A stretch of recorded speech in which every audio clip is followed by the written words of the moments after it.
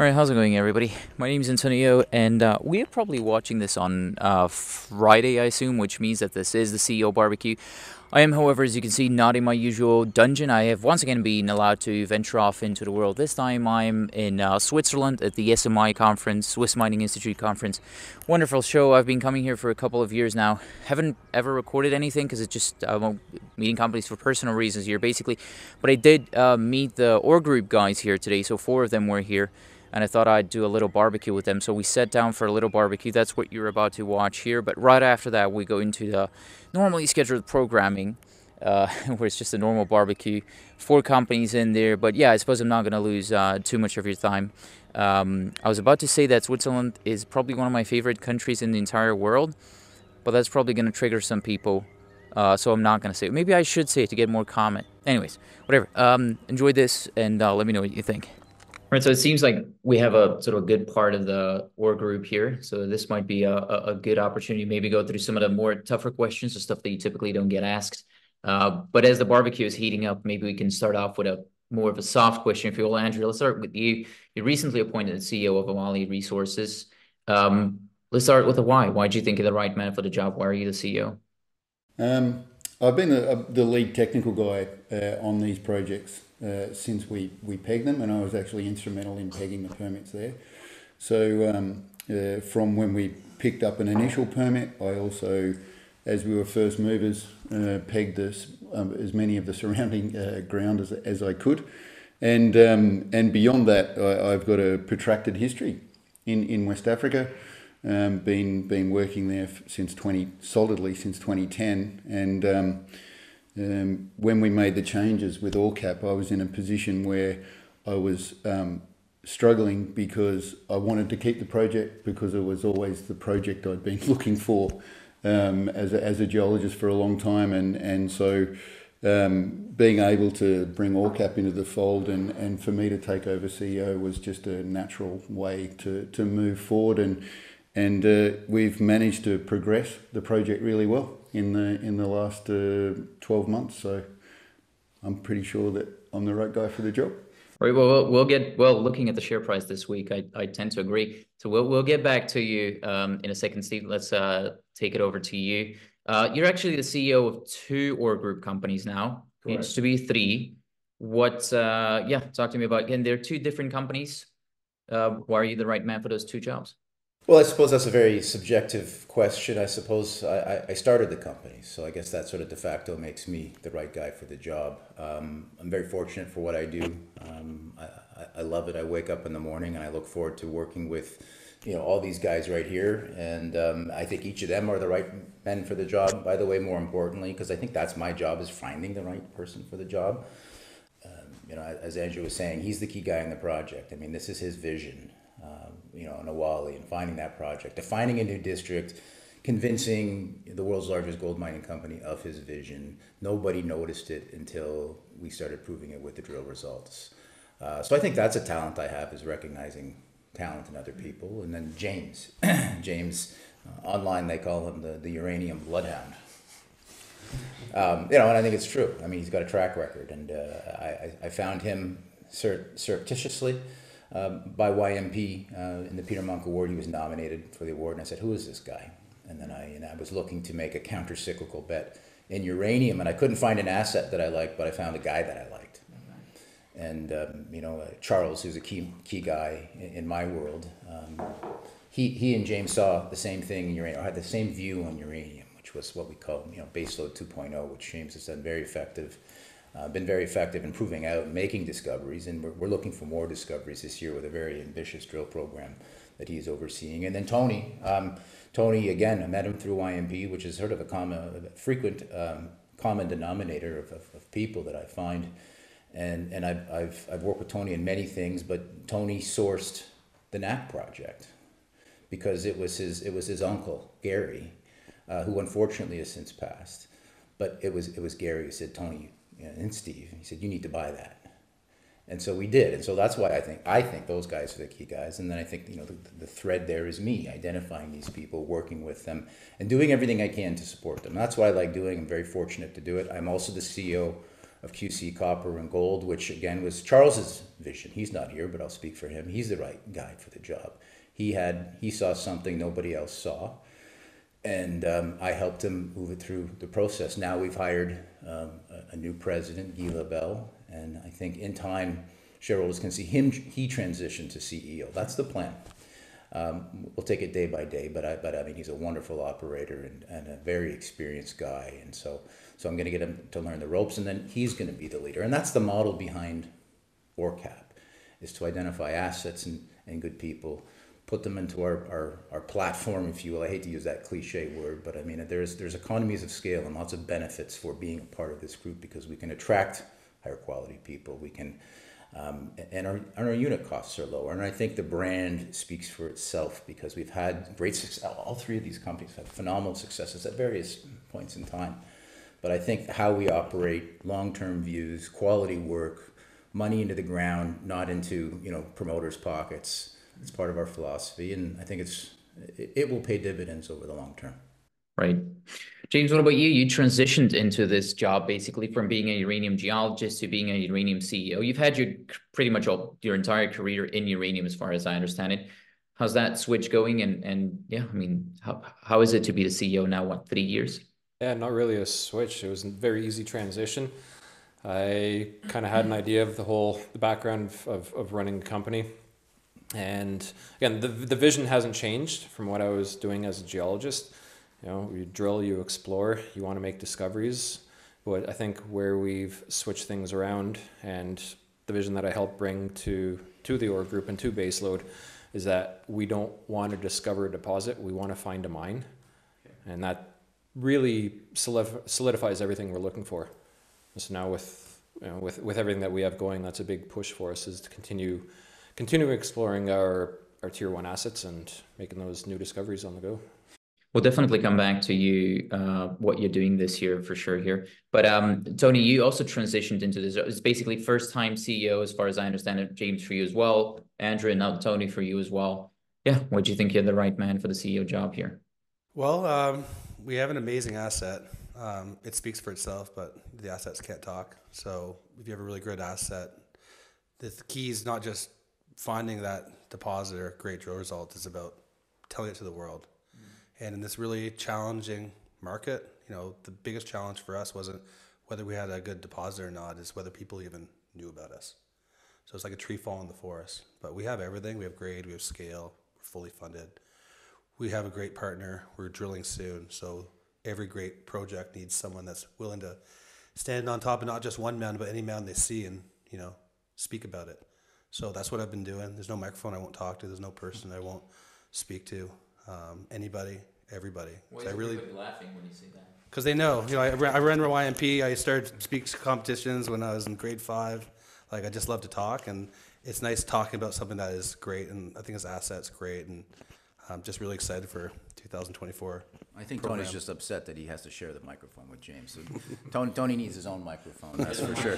Well, I'll tell you the story about Tony. When I knew Tony was going to be a great CEO, and it has to go back to YMP, which is sort of real fundamental to my progression and Tony's progression in this industry.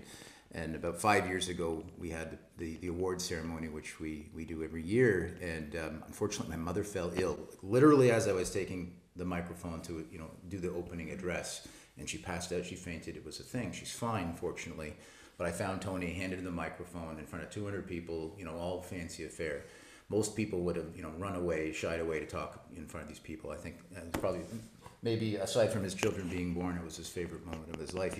So give him the microphone, he can speak, he loves the attention, but he always has something interesting to say. So I think that's critical. You have to get out there and communicate. You can't be afraid. And you have to know how to tell an effective story, not just blow smoke, but an effective story. And I think all these guys they're all different in their ways to do it, and some are geos and some are not. And I think there's a place for technical and non-technical CEOs. Everybody's got a different way. Well, I've gone through the conference a couple of times now today, heard a couple of stories as well. And everybody says, what we're doing, we're adding shareholder value. We're doing something accretive. It's a good deal for our shareholders and that type of thing. Let's talk about what you're doing for the share price to go up. not because how do you define value in the ground? Quite tough. How I define value to me or to my portfolio is seeing the share price go up. So Andrew, well, your share price has gone up a little bit. Well, actually a lot over the last month. It's doubled pretty much. Yeah, it's more than doubled in the last month, which is pretty nice because we've sort of been weathering a storm for a long time. So it's nice to have a day in the sun as far as our stock price is concerned. And we've made nice discoveries, and that's actually been recognised now. And so the way to keep that moving is to keep drilling, and we're fortunate enough to have a $3.5 million budget for this year. And so we'll keep drilling on the joint venture properties. But on the back of this, we should be able to start creating value in the company with the other permits that I mentioned before, which are 100% Awalé assets. And we can start doing. We've sort of got intellectual property in the district now. The new deposit style that'll put out. We've got our way of making those discoveries. So we'll continue to do that on the 100% Awalé properties, along with the 25,000 metres probably this year on the joint venture properties. What do you think it's going to take, again, just to go back to that stock price going up? What does it take in this market to have your stock price go up? I think, we need to produce more results, show the true potential of that BBM discovery. I think it's got,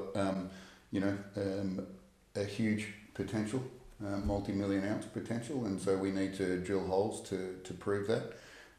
We've got more results coming through already from the Charger and Lando targets as well. But as long as we keep progressing those targets, not just being discoveries, James said before, things that are going to be mines, right? As long as you're sort of creating that understanding and flow that's the end game.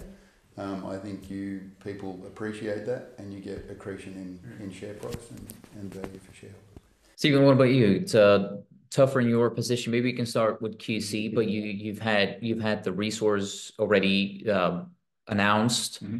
What else do you do? How do you make the stock price go up from this point? I think you're trading at like half a penny per pound in the ground. Not a perfect metric. I don't like using it too much, but cheap. Yeah, there's a lot of noise in those sorts of metrics, but look, it's a metric, and you're right. QC Copper is cheap, and I think that's representative of the value opportunity there. I think for QC Copper, we published our updated resource earlier in the year. It was wonderful. It was nearly a full % copper equivalent, and within that, and not everybody loves copper equivalents, but within that was 0.8% copper. It's phenomenal. It's on the highway. It's got access to rail, low cost power, local labor force, and I always say if the highest grade open pit copper deposit on the rail in the middle of Quebec doesn't work, what does? What's the challenge there? The challenge there is our town.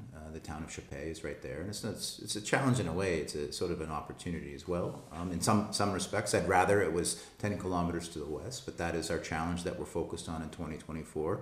I think what we need to do, the biggest value driver in QC Copper, aside from the drill program that we're going to come out with in the not too distant future, that will drill out mines 3 and 4, which have basically not been drilled at all. So there's growth there. But what people are interested in QC Copper for is for us to define this project, the engineering challenges that the project faces, a mine plan that makes sense relative to our proximity to the town, and defining that in an economic capacity.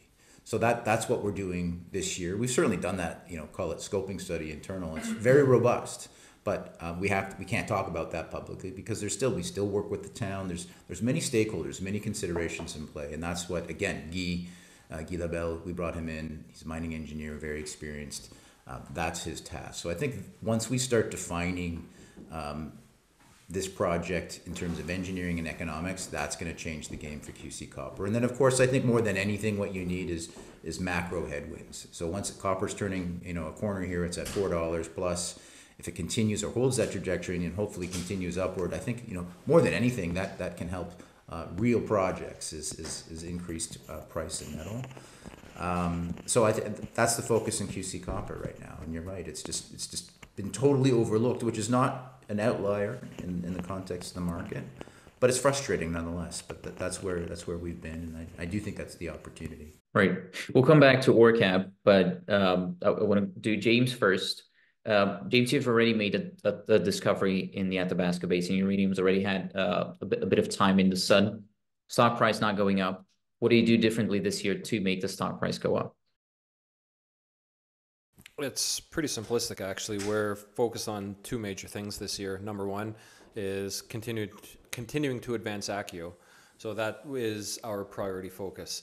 Market may not totally appreciate what ACCU is, but what we see internally is ACCU is a beautiful deposit with potential for becoming one of Saskatchewan's next mines. Very simplistic.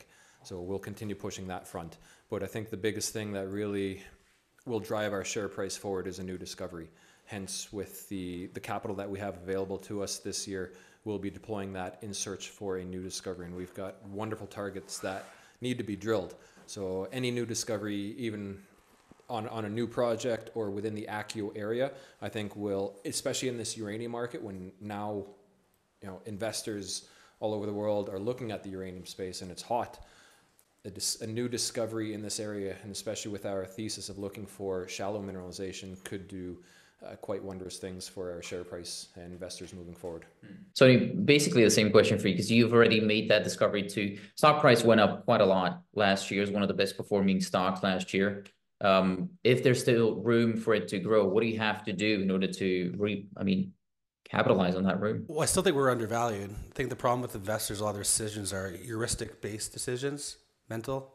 So they looked at where you came from. We are up 700% since the last time we were at this conference, but if you look at relative valuation, we're still quite low. Our valuation is $70 million. There's a company in Idaho that just drilled, and they're $240 million. So, I think our project's as good. There's a lot of room to have for price discovery, but it's going to come with the drill results. So my job's just to market, and try to translate things to the 99% of the investors out there. I'm first and foremost an investor before I became a CEO. I think I know how to tell the market what they want to hear. There's a lot of things going on in American Eagle right now. Having a lot of different meetings. People can't get a big enough position. Not a lot of sellers out there right now. And you're seeing kind of three rotations into the stock that I'm seeing. The first rotations are people, if you want access to a company that's fully funded with great targets ahead of it. Our last 2 years of drilling, basically off historical shallow drilling and geophysics. This is the first year we'll be drilling off drill holes. The best pathfinder to copper and gold, I always say that's copper and gold. And we're basing this drilling off geology. Look at our bench and shoulder video that we just put out. We know where we're going to drill, but you're seeing three rotations right now. The first rotation is people that want to invest in BC. It's a project to be in American Eagle. Find another one with as good previous drill results that are fully funded. You're going to see another transition starting in May, June, and July, people getting out of the South American plays where the catalysts are disappearing and they want to come into something in North America with upcoming catalysts. That's the second rotation. Third rotation is people that are going to be investing with the fear of missing out, the FOMO investors. And what you've seen, usually when you put out drill results, which we did in January, you see a big lift in the stock and the smart money gets out and people know a raise is coming. But we didn't need a raise. We didn't need more funds. So our stock has steadily gone up and we're now closer to drilling than we were the last time our news release came out. So if we're able to double in a period of time where copper prices were weak and we had no catalyst, just wait to see what's going to happen when we get closer and closer to drilling. So my job's just marketing, and telling people the story, and leave it to the really smart geos, Charlie and Neil, to find out where that extra high grade exists. And I know one thing, I'm not a geo. It doesn't rain copper. It comes from underneath somewhere. If you got this much mineralization at surface, it's being sourced from somewhere. And I think we're going to find it this year. You need money to do that, obviously. How much money do you have? Yeah, you need money to do everything, eat and drill. We have $6 million in the bank right now. I forecast we'll have about $10.5 million by June. Our budget program is around $7.5 million. So we're more than covered for our 2024 program with about $2.5 million in buffer. So it's always nice to have money, but we don't need it. So we're one of the few ones out there. Near-term catalysts ahead, fully funded. So, and just clarify that that's warrant money coming in, right? Warrant money coming in, yeah, exactly. Right. Okay. So you don't need money. I was kind of saying, James, with you too, not too long ago, you didn't need to raise money, but you found money and you basically took it. Is that sort of the basis that you all operate in? Or do you say for this year, there's absolutely no more raises coming in? For this year, we're cashed up and we're good to go. There's no need for any more raises. even with the discovery on our hands, if we make another discovery, we'll be able to allocate the funds that we already have into said discovery. So I think we're in a really good position to move this forward. Right. So Stephen, we can go back to Orecap here as well, just to talk about what you do there, because it's recently been kind of reformed, restructured as a new merchant bank. Yeah, talk to me about that. How's money there? Orecap is unique. It's an investment issuer, meaning we can buy and sell shares on the market. That's not our, I'm not a fund manager, but what we do is we look for opportunities where we can be active investors, not passive investors. So Awalé is a good example. And then you also have Cuprum, which is a private company. Like, where is that going to go public? Does it stay under you? You spend money on it. What's the plan there? So Cuprum is a private company. It's controlled by us. It's Orecap itself owns about 50% of it. Plan A is to spin it off and have it go public, just like we did with QC Copper, just like we did with American Eagle. Under that model, we had dividended out about half of the shares directly to Orecap shareholders, so they get a tax-free dividend. I don't speak for everybody's tax opinion, but that's generally how it's structured. And then we retain the other half for our balance sheet. And monetize that at some point in time. Again, that'll be an active investment. We'll put a new management team in front of Cuprum, finance it, move it forward. Again, it's the largest copper resource in Ontario. It's very simple geology. It has had no love for 30 years. We've taken the QC Copper technical team, the resource geologist team, and we're recompiling all of its data, and it's big. It's a big copper resource, again, right on the road, right on the rail, mature mining district, and we bought it super cheap, which is exactly, that's a fundamental core premise of how we, cheap's not the right word, but we play the cycles, and we've all come out of 2 or 3 years of, call it, desperate times, and that presents opportunities. And if you're capitalized, which we are in the group, we've got tens of millions of dollars, more, tens of, I don't know exactly on the aggregate, but we have a lot of money, so we can come at things in different ways, and that presents opportunities when other people have debt or other bills that need to be paid and they need help. So that's when opportunity comes at the forefront, and that's how we've built this portfolio over the past 10 plus years, is playing the cycles, being opportunistic when things are low cost, raising capital when the funds are available to you, and deploying it intelligently and carefully and as much in the ground as possible. And then again, it's just about amplifying it, right? So it's without the results, whether that's an acquisition or whether that's wonderful drill results, nobody's listening. But if you have great results and you can communicate effectively, make yourself be known and put yourself in front of the right people, not just Newmont, not just Teck or Agnico Eagle, or I think one day Cameco. Those are to be able to communicate effectively to the retail investors, institutional investors, and the strategics is very important. It's also to go back to Cuprum, I'm thinking about how the management, the board of that is going to look like, because that maybe is a topic to talk about here. But there's similarities between your guys' boards, and like specifically with you. How do you manage that without causing too much of a conflict of interest? Do you also do deals in between the companies? Well, rarely do we do deals in between the companies. The deal that you're probably referencing is the deal between Orecap and American Eagle. I think that's a perfect example where we had two problems and we found a wonderful solution. And honestly, American Eagle hit it out of the park. So just for context, Orecap effectively lent, we didn't really loan it, but effectively lent American Eagle $1 million to expand its drill program when its share price was 2 cents. Okay? And I talked about cost of capital. We would have blown American Eagle's cap structure out of the water at that point in time because it was tough times in the market. And Orecap had flow through that it needed to spend by the end of the year, and it didn't really see anything more promising than that. So it struck a deal whereas American Eagle would pay back in $1.5 million, so 50% return on its investment in shares. It paid it back in shares, and we got paid back at 20 cents, and now it's 65 cents. So we made 50% on our cash investment, which has since turned into more than a 3x. Right? So that one worked out all right.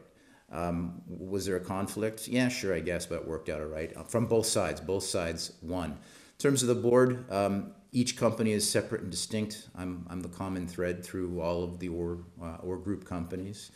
And that's the way it is, and that's always the way it's been. And so, I mean, I think we operate with the utmost transparency, clarity, available to shareholders, and that's how it is, and we have no problem with it.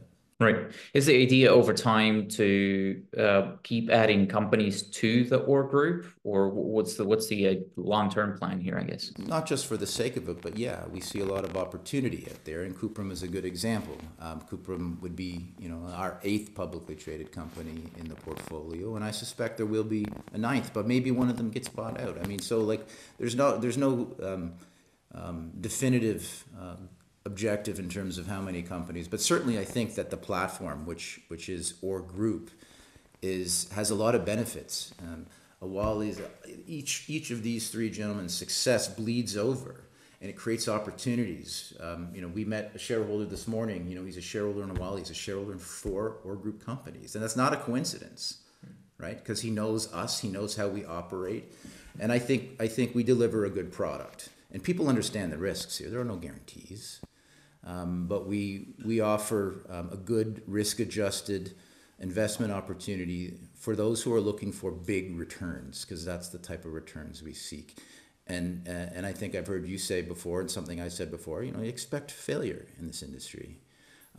They say 1 in 10,000 anomalies is a mine, and I think that's true. However, if you've got a team like we have here, you can substantially reduce those risks through deploying various strategies. But it all comes down to people and our ability to pay for the things they need to do to drive things forward.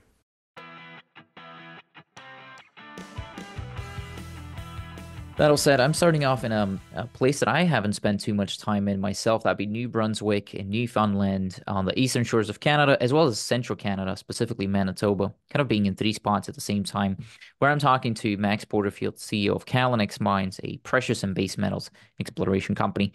Company's listed on the TSX Ventures Exchange under the ticker symbol CNX, where an average of about 15,000 shares trade each day, with a 52-week high of $5.35 and a 52-week low of $1.27. With a market cap of about $23 million and only about 17.5 million shares outstanding. Today, this is a $1.32 stock. There are 1.5 million options and 2.7 million warrants, resulting in about 21.7 million fully diluted shares. 23% of the company is in the hands of management and associates, and 45% is held by institutional investors and family offices. So that leaves about a third, 32%, in the hands of retail investors. As of the last financial statement, which is dated December 31, the company had about $700,000 in current assets, about $600,000 of which in actual cash, given a runway of about 5 to 6 months. That cash sat on the balance sheet against short-term account payables of about $380,000 as well. The same statement tells me that Callinex again spent on average about $120-ish thousand per month on operational expenses, and no money was spent on drilling over that last 3-month period. Please do head over to the company's website as well as setterplus.ca, though, to look at the numbers yourself and its official news releases, because as all non-revenue generating companies, these companies rely on the public markets, and you need to watch that for yourself. Boring stuff aside, though, there are multiple projects to talk about here. The flagship is called the Pine Bay Project, which is in the Flin Flon Mining District. Pine Bay is is the home, basically, of 4 VMS deposits over a 10-kilometer trend. Those are polymetallic, volcanogenic, massive sulfide deposits, and they're not as hard, actually, to explain in barbecue terms, if you will, so I'll try, but essentially it comes down to there being something like a smorgasbord or something along those lines of meats under the ground, which all get sort of cooked up together by, well, obviously lava, just like the zinc, the copper, the lead, and the precious metals in this case. They've sort of been cooked up together. When they get too busy down there and too hot, volcanic activity shoots that cooked mash of smorgasbord, if you will, pretty much straight into the ocean, as these volcanoes are underwater volcanoes. When that hot fluid mixes with the seawater, which is much colder, it solidifies into massive sulfides, hence the name. Now, when this happens, that often means that there are hydrothermal vents around the happenings, and those vents, like on a barbecue, they spew out what is too much, basically. And in this case, it was mineral-rich fluids which build on top of the previous eruption, creating layers and layers of minerals, or smorgasbord, whatever you want, adding sort of extra flavor to your barbecue. This is no longer just a thesis for Callinex, by the way, as they've drilled about 10,000 meters over the last 10 years, and they've made 2 new discoveries over that period. And that's also not incredibly surprising considering that there are historic workings here, and about 300 meters away from those historic workings is where 4 holes over a 175-meter strike length were drilled, intersecting narrow but high-grade stuff of up to 3.3% copper, which was, by the way, at about 440 meters of depth, with the historic resource on here again confirming that this is not out of the ordinary, as that study showed that there's 1.6 million tons of 2.8% copper equivalent, with the majority of that deposit being actual copper. So, okay on the equivalent grades, I suppose. Staying in Manitoba and still in the same Flin Flon district, though, but moving a bit to the west, where we can see another one of Callinex's land positions called the Flin Flon Project, named, of course, after the town of Flin Flon, which is about 2 kilometers away here. This project is early stage, not drilled by Callinex yet, and historic drilling was rather shallow and unclear. But the geological thesis here is still the same. Potential VMS deposit, kind of like Hudbay's 777 mine, which is not too far off from the borders of the land package here either. And our recent geophysics that Callinex did do, they showed them 2 zones and 14 specific drill targets that might be prospective for the same style of mineralization, with the smorgasbord and the volcanoes and everything, to say it in words that I understand. The chase for smorgasbords, though, doesn't end in Manitoba, as Callinex has multiple other projects in Newfoundland, which apparently is one of the richest VMS districts in Canada on a per square kilometer basis. The project here is called Point Leamington, and this is one of the more advanced projects in the company's portfolio, with a historic resource on it, with on occasion double-digit zinc mineralization, high grades of gold and silver, as well as some copper in there as well. All of that is happening at a vertical depth of about 350 meters, by the way, but that's, of course, not why Callinex got its hands on this deposit, but rather because they believe there is expansion potential here. Although advanced, this is not the most advanced project that Callinex has its hands on, because they also own the Nash Creek project, which is in New Brunswick. This is at the PEA stage. It's showing an open pit mine with a 10-year LOM, a 25% post-tax IRR, and a post-tax NPV 8 of 128 million Canadian dollars, with a $168 million capex. I'm not doing a full project overview here, because if I tried, I might faint due to loss of blood to my brain. But again, here Callinex believes that there is expansion potential in several directions, and including at depth. Another project, and this is the last one, I promise, that the company believes is open for expansion is the Superjack. It's located south from Nash Creek, so still in New Brunswick, and it knows 3 separate VMS zones, with the largest one hosting 328 million pounds of zinc equivalent, and again, open for expansion. And Max, now I'm going to try and shut up, because this is exactly where I want to kick it off. You have plenty of projects, right? Not unexpectedly, you also believe that they are ready and prime for expansion drilling. But this market either doesn't care about that, or it doesn't believe you, partly because of these deposits. Again, they need capital in order to proceed, right? So this stock strategy here, many avenues at this stage, but what's the way forward for you? Well, yeah, no, one thing to build upon in Manitoba is we've drilled over 100,000 meters at our Pine Bay project. We just published a maiden resource last July, and that maiden resource quantified really the culmination of over 80 drill holes into our Rainbow discovery, which we made in 2020. Rainbow came out at 4.6 million tons, grades 3.65% to copper equivalent in the indicated category. Of that, over 3% of that is copper. So Rainbow has emerged as one of the richest copper discoveries in the world. As you stack up that resource base alongside the Pine Bay deposit, which was a historic resource in the property, that puts the global resource at Pine Bay of 5.7 million tons. And as it relates to the over 30 past producing mines that have gone in production in Flin Flon, is particularly significant. It's one of the largest maiden resources in the camp's history. And since 2020, we made another discovery of the Alchemist, which is another deposit that sits off further to the west.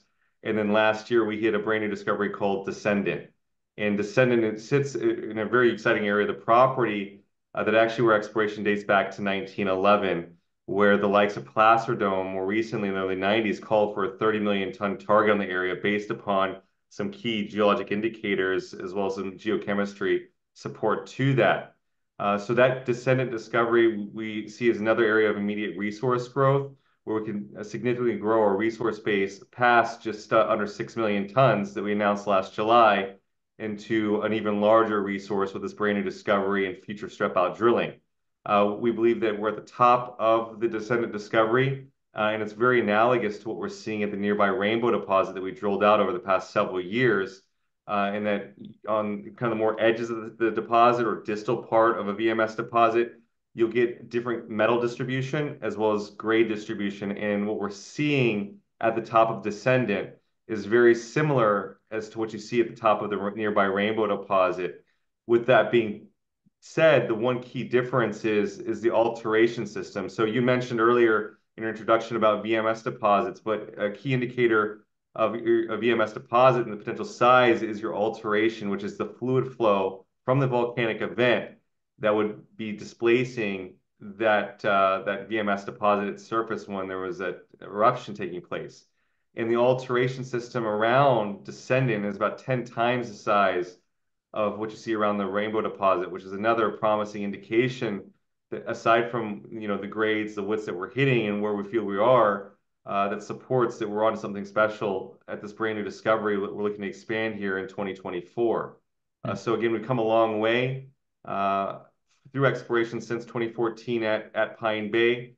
And this is on the backdrop of something very significant going on in the local community of Flin Flon. So Flin Flon's been producing for over a century, and the flagship mine that was operated by Hud Bay Mines that controls that the concentrator in the town and all that infrastructure ceased operation in July 2022. So you've got a community that's been based on a century of mining in Flin Flon that's no longer has that stability, and that is the opportunity for Callinex and why we've seen so much success over the past several years on the heels of the first discovery, Rainbow, Alchemist, and now more recently Descendant, that we're very excited about the potential for moving forward.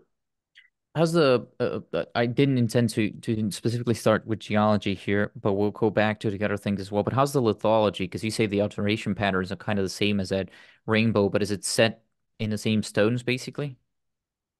Yeah, so if you look at the host rock in the setting that you have at Pine Bay, it's analogous to actually the Chisel Lake Basin, which is where Hud Bay is operating the Lawler mine.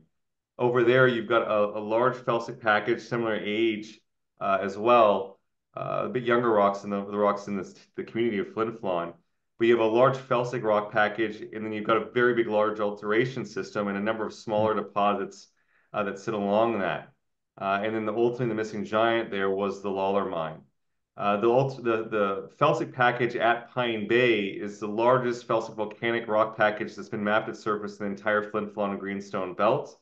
And it's honestly, if you look at a map, it's about 100 times larger than the felsic package that you see that hosts the original Flin Flon mine, and then the subsequently producing 777 and Callinex mines that total nearly 100 million tons of mineralization there. And why I mention all this is that 90% of the mines in Flin Flon are hosted in the felsic rocks. So we're looking in the right environment with the right alteration, the geochemistry support. And more recently, what really led to our success on the property is bringing other tools that were non-traditional. So if you looked at all the mines in the history of Flin Flon, the Flin Flon really flourished after the original Flin Flon ore body was discovered in around 1914 through the advancement of geophysics in the 1950s, electromagnetics.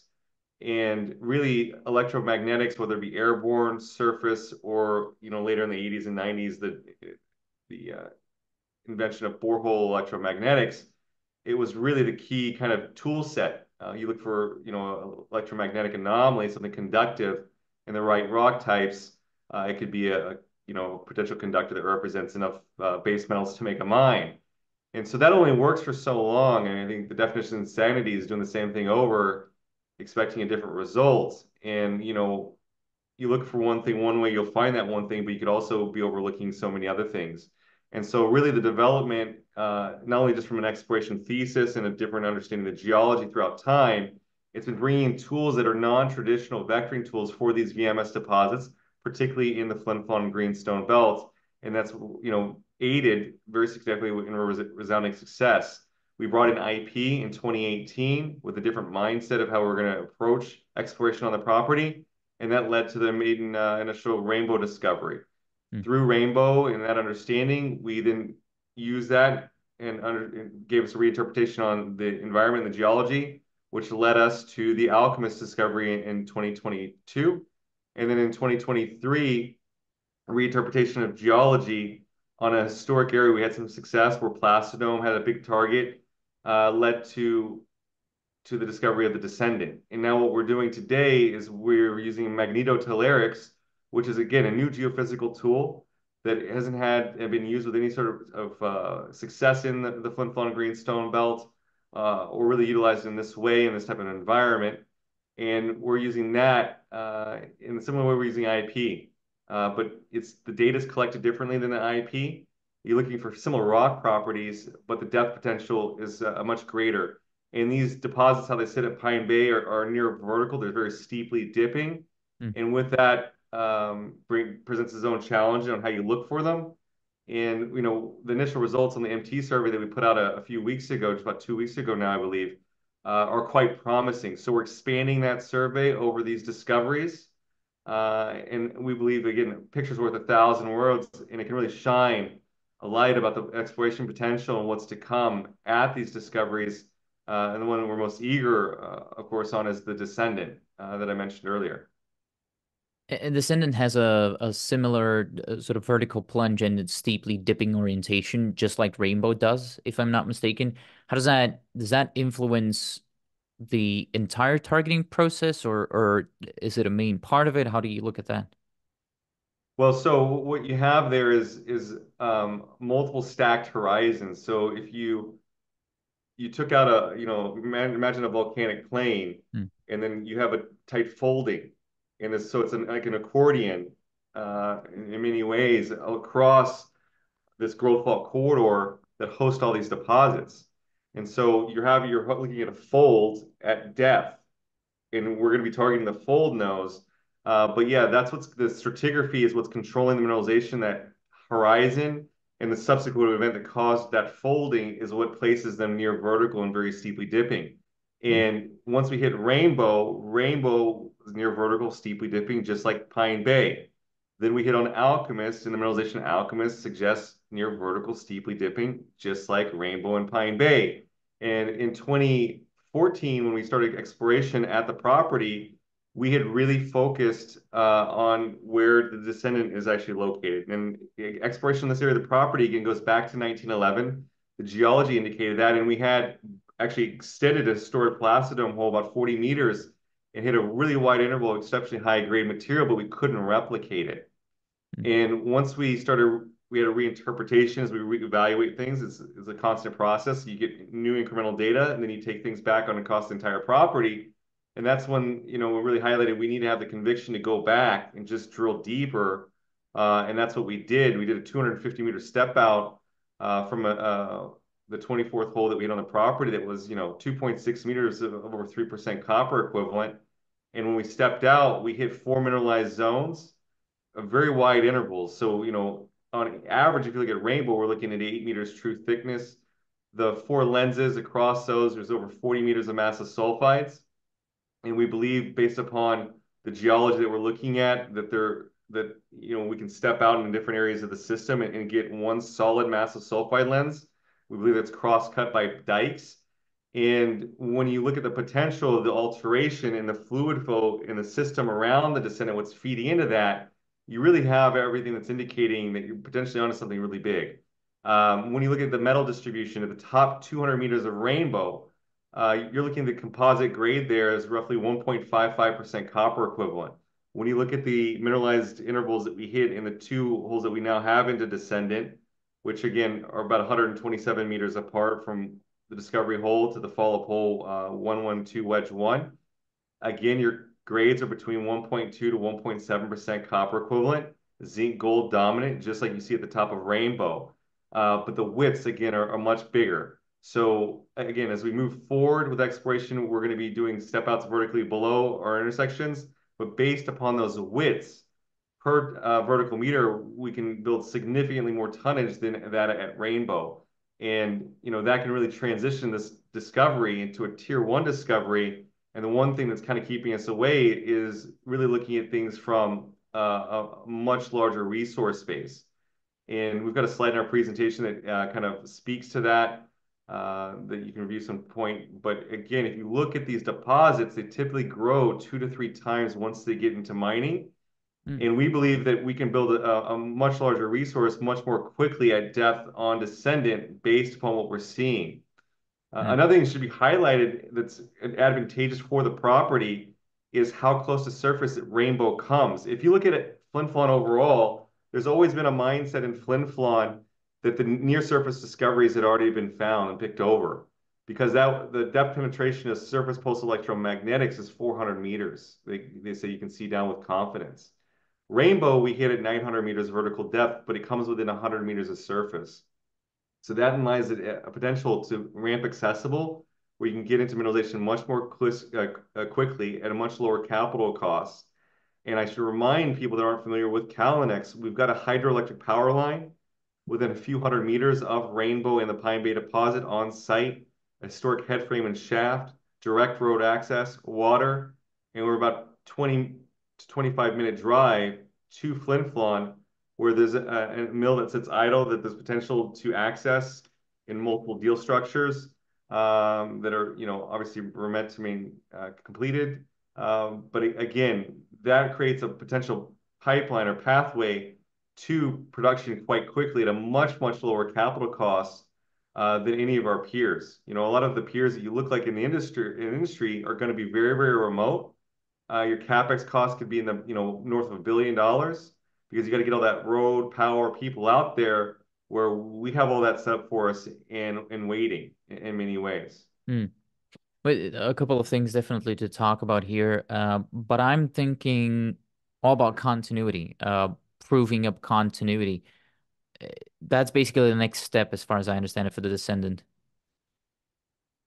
That's correct. Yeah, it'll be stepping out on descendant. We have these MT survey results that are due out, and that can really shine a light on what's to come and what the potential size of descendant is. When you're looking at these deposits from a conductivity, obviously you're looking for highly conductive for copper. But when you move away from the traditional vectoring approach, you start looking at chargeability and resistivity. And so what we're looking at with MT is a resistivity low, and we're looking to potentially map where descendant will fold over at depth back over onto the Pine Bay horizon. Again, there's that fold, and that's where you have potential to build very, very big tons very quickly and is in the nose of a fold in these VMS systems. So again, it's going to be an exciting year for exploration, irrespective of the MT results at descendant. But I do believe that the MT data can really shine a light on what's potentially to come at the descendant discovery in that area of the property, as well as over Alchemist as in target area Odin. Odin's another area that sits directly between the Alchemist discovery and Rainbow that we have some sniffs on. We like the geology. We've got a lot of indicators geophysically, geology, and geochemically that are vectoring us in that direction. And we're hoping MT can shine a bright light on what's to come there as well. So there's a lot of stuff from the exploration perspective that we're waiting on. That's going to be very, very exciting. And that's just going to lead to a very, very compelling and transformative, potentially, exploration campaign this year. It does sound structurally complex, though, also when you bring in the dikes and also some of the other controls that we talked about earlier. How much drilling does it take in order for you to really zone in and start to better understand this system here? Well, every drill hole you drill, you learn a bit more. I think that in terms of discoveries, we've gotten very efficient with exploration, bringing in new tools and taking risks at right times that have led to these discoveries in sequential order. It took a number of holes because it took a number of tries, in terms of our exploration approaches before we really refined the model to lead us to Rainbow. But Rainbow was about the 25th or exploration hole on the property on the initial discovery hole. Hmm. And instantly, when we hit those two zones of high-grade mineralization, we knew we were onto something special. We had a lot more confidence when we hit the confirmation hole into Rainbow, and just each hole you learn more and you get more confidence, and that's going to be the same on any discovery. If you look at moving off of Rainbow to when we hit Alchemist, it was about sixth or seventh hole again before we hit the discovery hole, and it's about follow up. But then we broadened our exploration approach in this last campaign in 2023, and that's what led to the Descendant. And you have to prioritize these things as always. The Descendant area has always been an area of priority going back to 1911 for very key reasons. And now to hit on that was really another 5 holes on the property before we hit on Descendant. And now we've had the confirmation hole. We're confident. We believe we know where we are within the system. And the only thing that's going to show that outside of trying to paint a picture with an MT survey is going to be through further drilling. And, I do believe that'll come together quite quickly for us, just like things have in the past. What does that mean more specifically? Where I'm coming from with this, because you said you want to test the or try and grow the resource at depth, but when and how do you follow it up? Is Well, we followed up with the MT results to, again, kind of paint a treasure map around the discovery. And that, has potential of showing that it seems to be working on the first initial line that we announced to the market, and we're still waiting to get those results back to receive and process and also share with the market as well. Hmm. But, going back to it, it's hole by hole. You're going to need to do another vertical step out below the last step out of 112 and see what comes of it, ultimately, the truth machine. And our expectations would be that you're going to start transitioning into a more chalcopyrite, which is copper hosting dominant mineralization, as you get away from the top of it or distal. So when you're looking at a VMS event, imagine my hands are a volcano, right? And the volcano is depositing this mineralization through the sedimentation process on the side of the volcano. That would be where your massive sulfide lens would be located. Down here is your alteration package.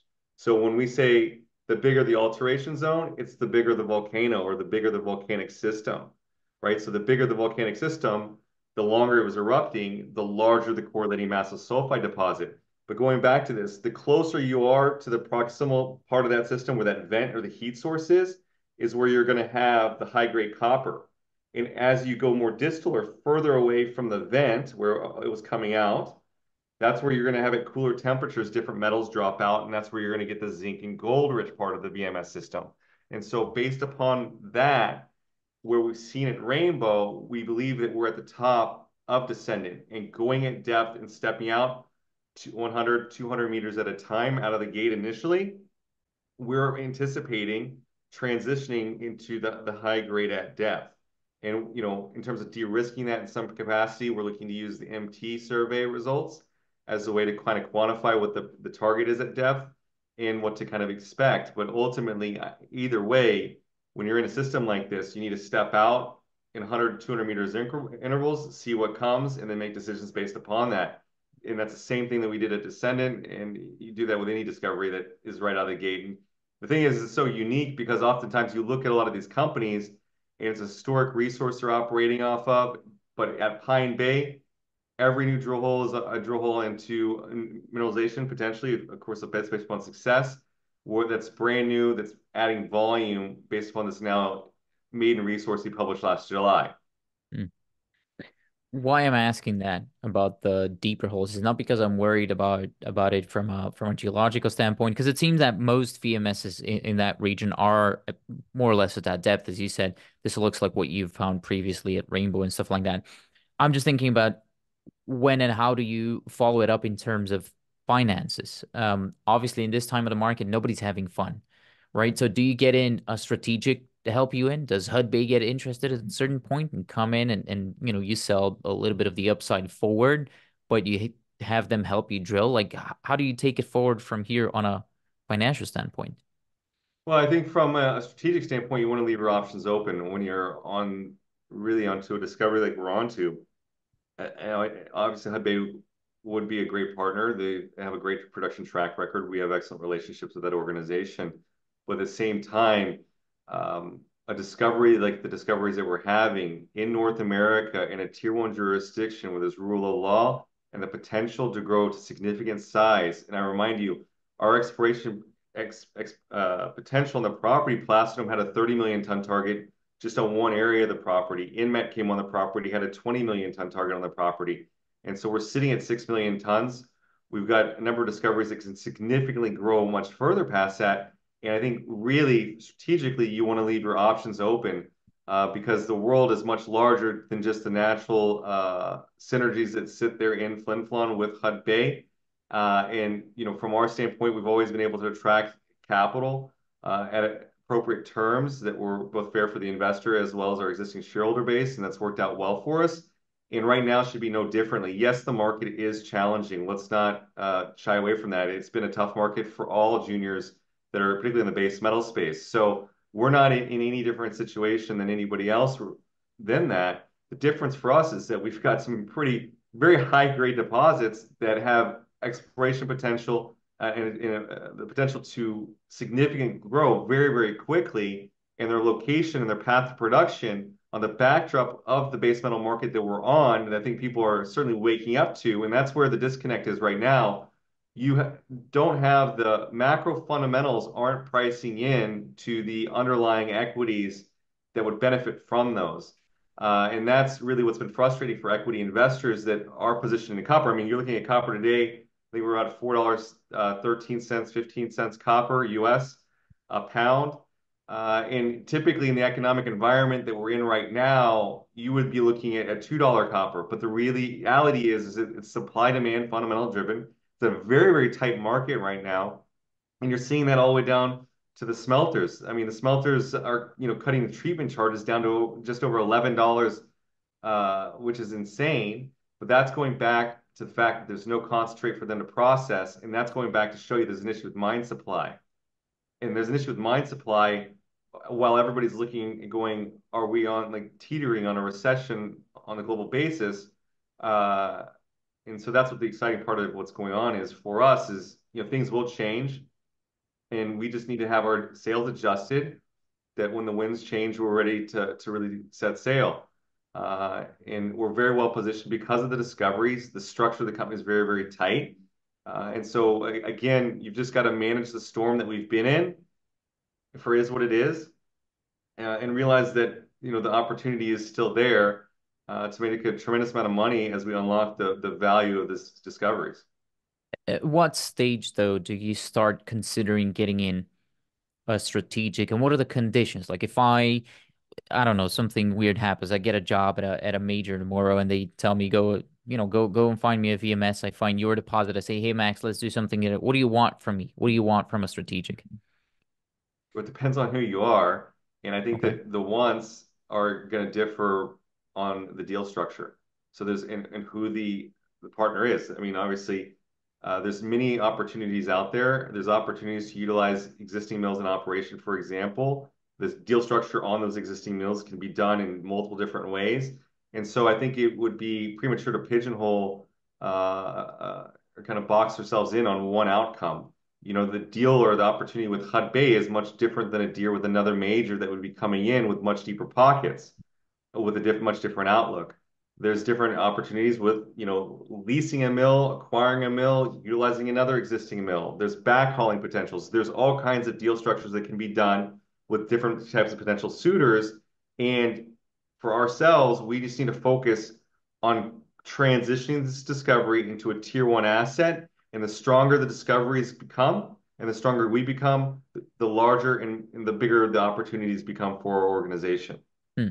But if I HUD Bay or whatever it is, I what I'm thinking about is what if someone comes along and it says let me get in on the asset level 70%, and I'm gonna spend 5 million bucks on this over 3 years. Is that a type of deal you would look into on an No, asset level? no. 70% for 5 million, no. Yeah. Yeah. There's a lot of deals that happen that way and that sort of help you. I don't know. Well, then people look back on those deals and go, "Wow, that was one of the worst deals ever made." It's true.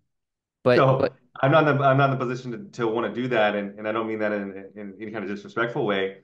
But we've put over $25 million into the Pine Bay project, and that's leading to all the discoveries, leading to the delineation of those resources.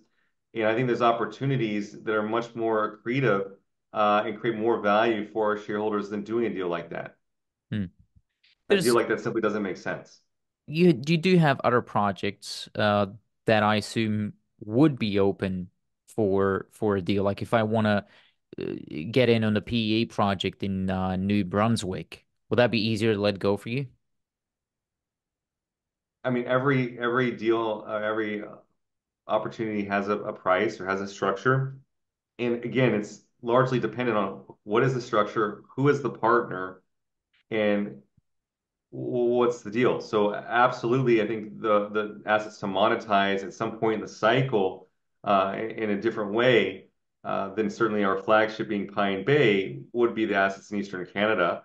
And again, there's a lot of different potential opportunities, but certainly those opportunities we evaluate as they come across. And at some point, there'll be a structure and a deal with the right people that makes sense, then we'll execute on that. We've divested assets in the past when they weren't core to us, and we've done that and created value for our shareholders. And both times we did that actually on the same property, and it's worked out. So we've acquired assets, we've divested assets, and we'll do what makes the most sense at any given time. But I think for right now, we've got a very lean, team. 80-90% of the capital goes into the ground, and that is what's going to underpin value for the organization. Hmm. What about something else? I'm just thinking sort of strategically, how do you move this forward without having to raise a bunch of capital, um, like a Well, I spin out think or I some? don't, everyone really fears dilution. I think that's the thing that it concerns people. Yeah. The reality is that how much value are you creating for the organization when you do a dilution? And yes, you get impacted by shorter term phenomena in the market, and we're dealing with that right now. There's ways to mitigate dilution in Manitoba, in particular with exploration, and we've been able to do that numerous times with the charitable flow through structure. And you just need to realize that, if you're going to invest in a biotech company that doesn't generate cash flow, you need to realize when they do capital raises, they're going to be reinvesting in the business to create value. And the way you need to create value is build pounds in the ground on a per share basis that outperforms when you go to raise that capital. And I think we've set ourselves up for that moving forward. We've got the structure in place to really mitigate dilution to do that drilling. I mean, the delta that we receive for every dollar raised in Manitoba is over 1.8. So it's, really halves your dilution when you look at the exploration costs, getting that kind of leverage to your dollar and just owning up to the fact that, dilution is part of the process. And when you're adding value, that value will be realized. It might not be realized in the immediate term, and that's really the opportunity for investors in the resource space is that it's an inefficient market, and you see that market inefficiencies right now, and you've got to use that opportunity from a risk reward standpoint to position yourself to make money when you see these type of opportunities out there. So, I personally have used it to increase my position numerous times when I've seen opportunities in the company to build that long-term position. And I built a position when I believe, the largest publicly filed shareholder today. And I have no doubts or any kind of regrets on that decision. I'm very excited about those decisions each time I look at it. And that's the thing in life in general. I really look at the world that when you're going through something that's tough, and in the moment, you're like, this is the worst thing that could ever happen to me. You feel like you're getting your face kicked in, you're getting kicked in the stomach, and then just, spitting on you afterwards. You only think that that's a horrible situation in that moment. And you got to take a step to stop and reflect in the future in terms of really, was that a bad point or was that one of the biggest stepping stones ever? Mm. And for me personally, there's been some inflection points in Callinex and this journey that we've kind of been on over the past 10 years now, coming on since I joined in 2014 and focused on these VMS deposits that, in the moment, they felt terrible. And I'll tell you, after the zinc market collapse, the U.S.-Chinese trade war that was going on, and we just published our PEA, and the market really threw the baby out with the bathwater. I felt when Callinex went to a $3.5 million market cap. We were down to be at 35 cents on a post-consolidation share basis. And at the time, if you'd asked me at the beginning of that process, I would have said, this is the worst thing that's ever happened to me. Everything that, we'd worked for as an organization had truly been flushed down the toilet. But you know, when you change that perspective, and I changed my perspective in that moment, and I was like, this is actually the biggest opportunity for myself and for anybody paying attention to come back, make these discoveries, and create a lot of value. And became started building my position in the open market predominantly to support the company and saw that as an opportunity. And so again, that's seeing things in the moment that look as not great, but realizing that they're actually a huge opportunity longer term. And I just did it again more recently with the early exercise of some stock options that was going to be expiring in 7 months from now.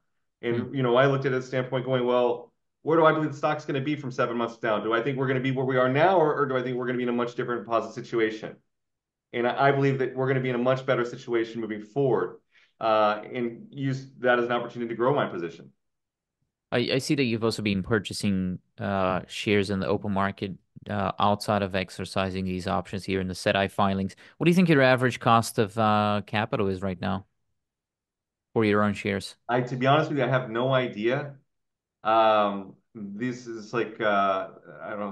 This is like a baby to me. It's like a family member. Callinex. It's like the child. Each discovers like a child. So I don't really look at things and kind of manage things. I know my accountants deal with that.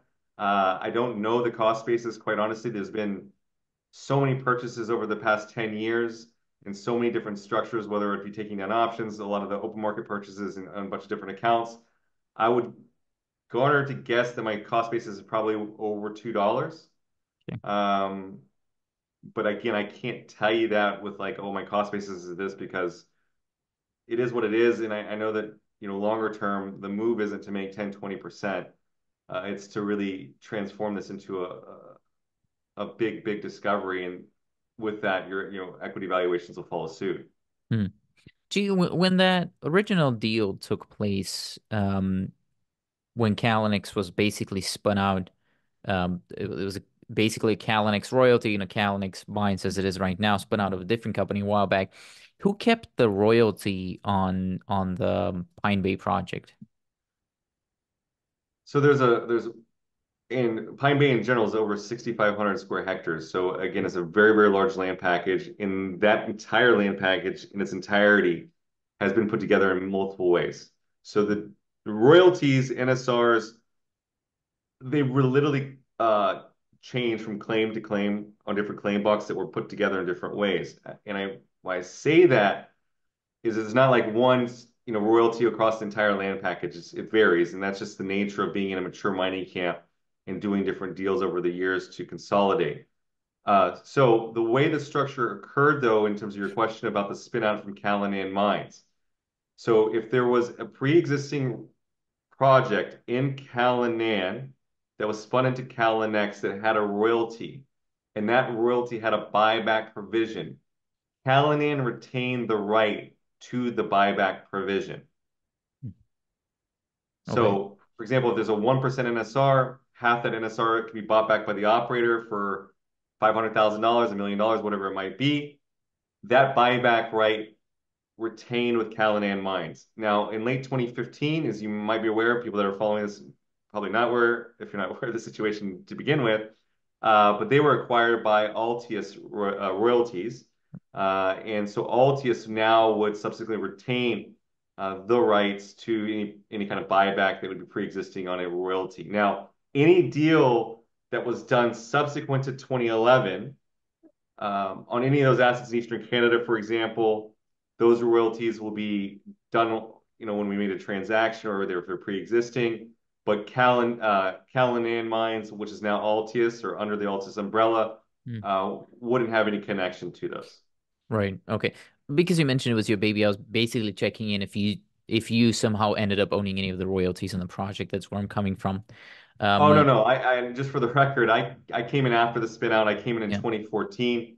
Callinex was advancing a graphite discovery at the time. Um, I had different thoughts on that and the path for the company moving forward, and always felt that the opportunity was to make a world-class base metals discovery, a high grade a discovery in the Flin Flon district.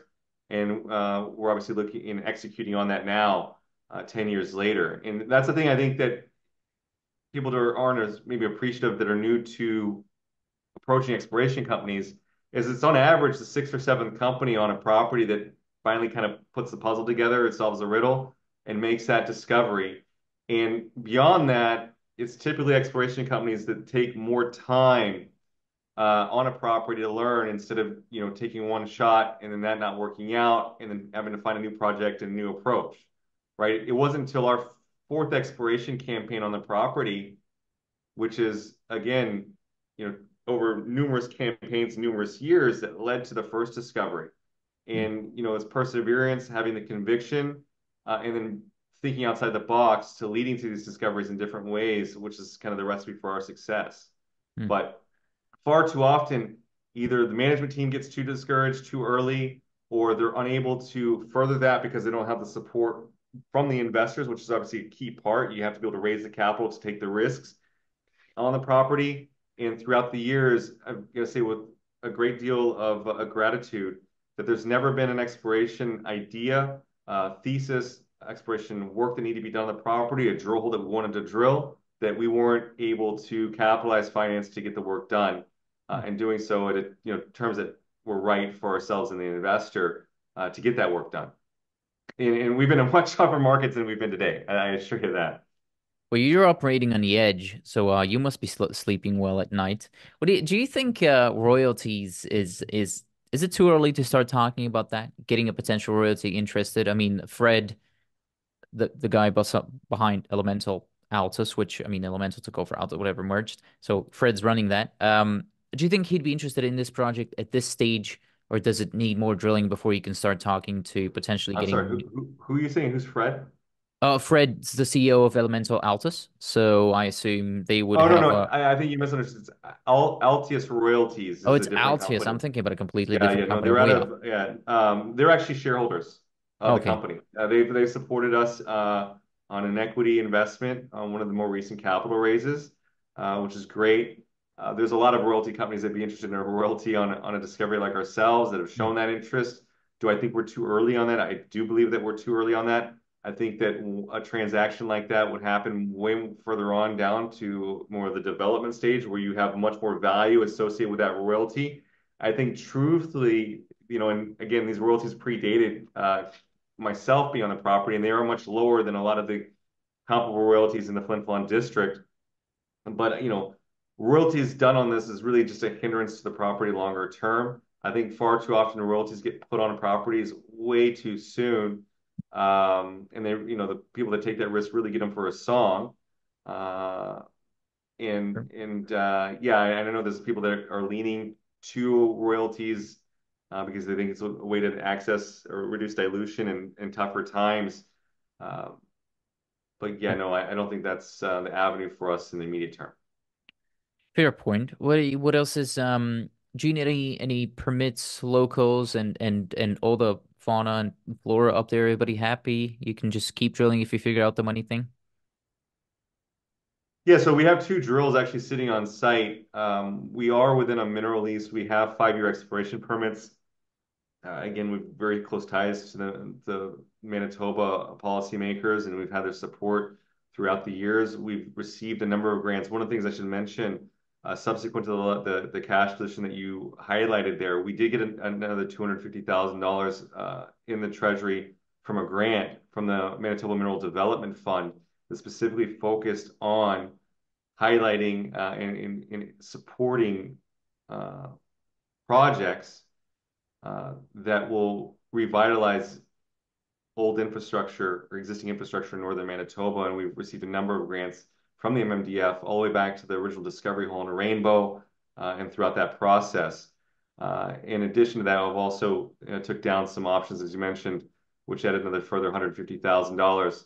And our burn rate is much lower, right around about $80,000 when we're standing still, outside of just doing that one MT survey. So, but going back to that, there's rule of law in Manitoba. There's been 32 mines in the Flin Flon area. There's a big incentive from the community. They're highly motivated for a new mine to come online. We're within a mineral lease. There's advanced permitting when there was a bulk sample, and that's where the head frame and shaft are there. Going back to the late 1960s, the most recent feasibility was done at Pine Bay in '73 by Hud Bay. on the Pine Bay deposit, which again is dwarfed by the Rainbow deposit that sits about 800 meters away from each other. And in terms of timelines, I think that you're really going to be in a position where you could go through and get the proper work done in an 18-month timeline. And that is been done before. If you look at the Reed Lake mine, those were similar timelines. That was when about 120 kilometers away from Flin Flon. Was another deposit that was within a provincial park. It didn't have the infrastructure we utilize. You were in a $2 copper price environment, and they were able to get that permitted. And actually, the Lawler mine that's currently in production by Hud-Bay, I think broke a record in Canada from construction, from project description, which is where you put all the work in for processing to get your construction approval, was 12 months at Lawler. And so again, the permitting regime in Manitoba is very favorable. They've always been favorable for new mines to come online. A big part of northern Manitoba's history and livelihood has been mining, and they're even more focused on that with the critical mineral initiative in Manitoba. So again, we're going to be in an area that can be fast-tracked, and we can have a compressed capital costs relative to any of our peers. And that could be even further facilitated if we're able to utilize any of the existing mills in the area, whether it be the Stall Lake Mill where Lawler is being produced currently, or whether it be the idle mill that's much closer at the 777 mill in Flin Flon that could be restarted and is currently on care and maintenance. Because, that could, compress your capital costs. And again, this would be forward-looking statement, and we haven't done any work around that, but you could be in a situation where your upfront capex could be 50 million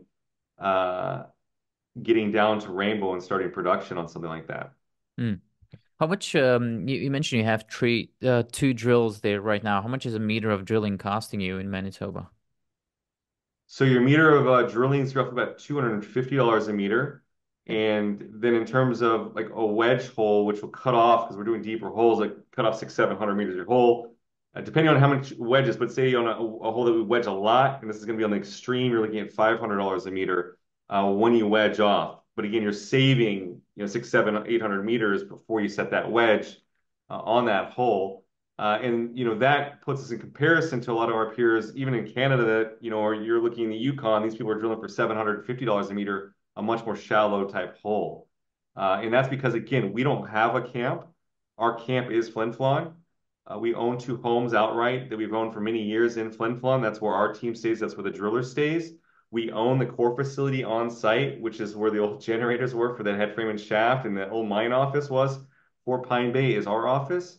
And everybody drives out to work every morning, again, 25-minute drive from town. So it's a really good fit for everybody. We have no problems getting drillers because as drill jobs go, it's a very beautiful area, very peaceful in many ways, and it's very convenient because you have people living in Flin Flon. I mean, we have a driller, just kind of anecdotal, that I built a nice relationship over the years. He's been on 2 of our discoveries, named Cooney, and Cooney's a 2nd-generation driller from Flin Flon. That's his nickname. And, he's just a real gem of a guy that I've built a relationship over the years, is, being on different drill contractors for us.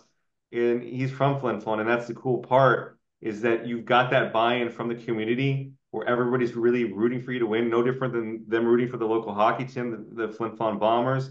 You've got a lot of people in the community that are really rooting for Callinex to succeed because they see Callinex as an avenue for economic livelihood and stability to be brought back to Flin Flon that's been really lost with the shutdown of the 777 mine. You've got to keep in mind, when that mine shut down, that was over 800 jobs that were lost for a community of just over 5,000 people. And so forced a lot of people into retirement, or now a lot of them are having to go work remotely in Snow Lake on 2-week on, 2-week off shifts, which is, a big drain. I don't know if you've got to travel a lot or had that experience where you're traveling frequently all the time going with your family. That's not ideal, particularly when you're used to being at home and being with your family the entire time, like these miners have been, with, having the 777 mine, and before that, the Trout Lake mine that operated for 3 decades, and then before that, the Flin Flon mine that operated for over 60, 70 years.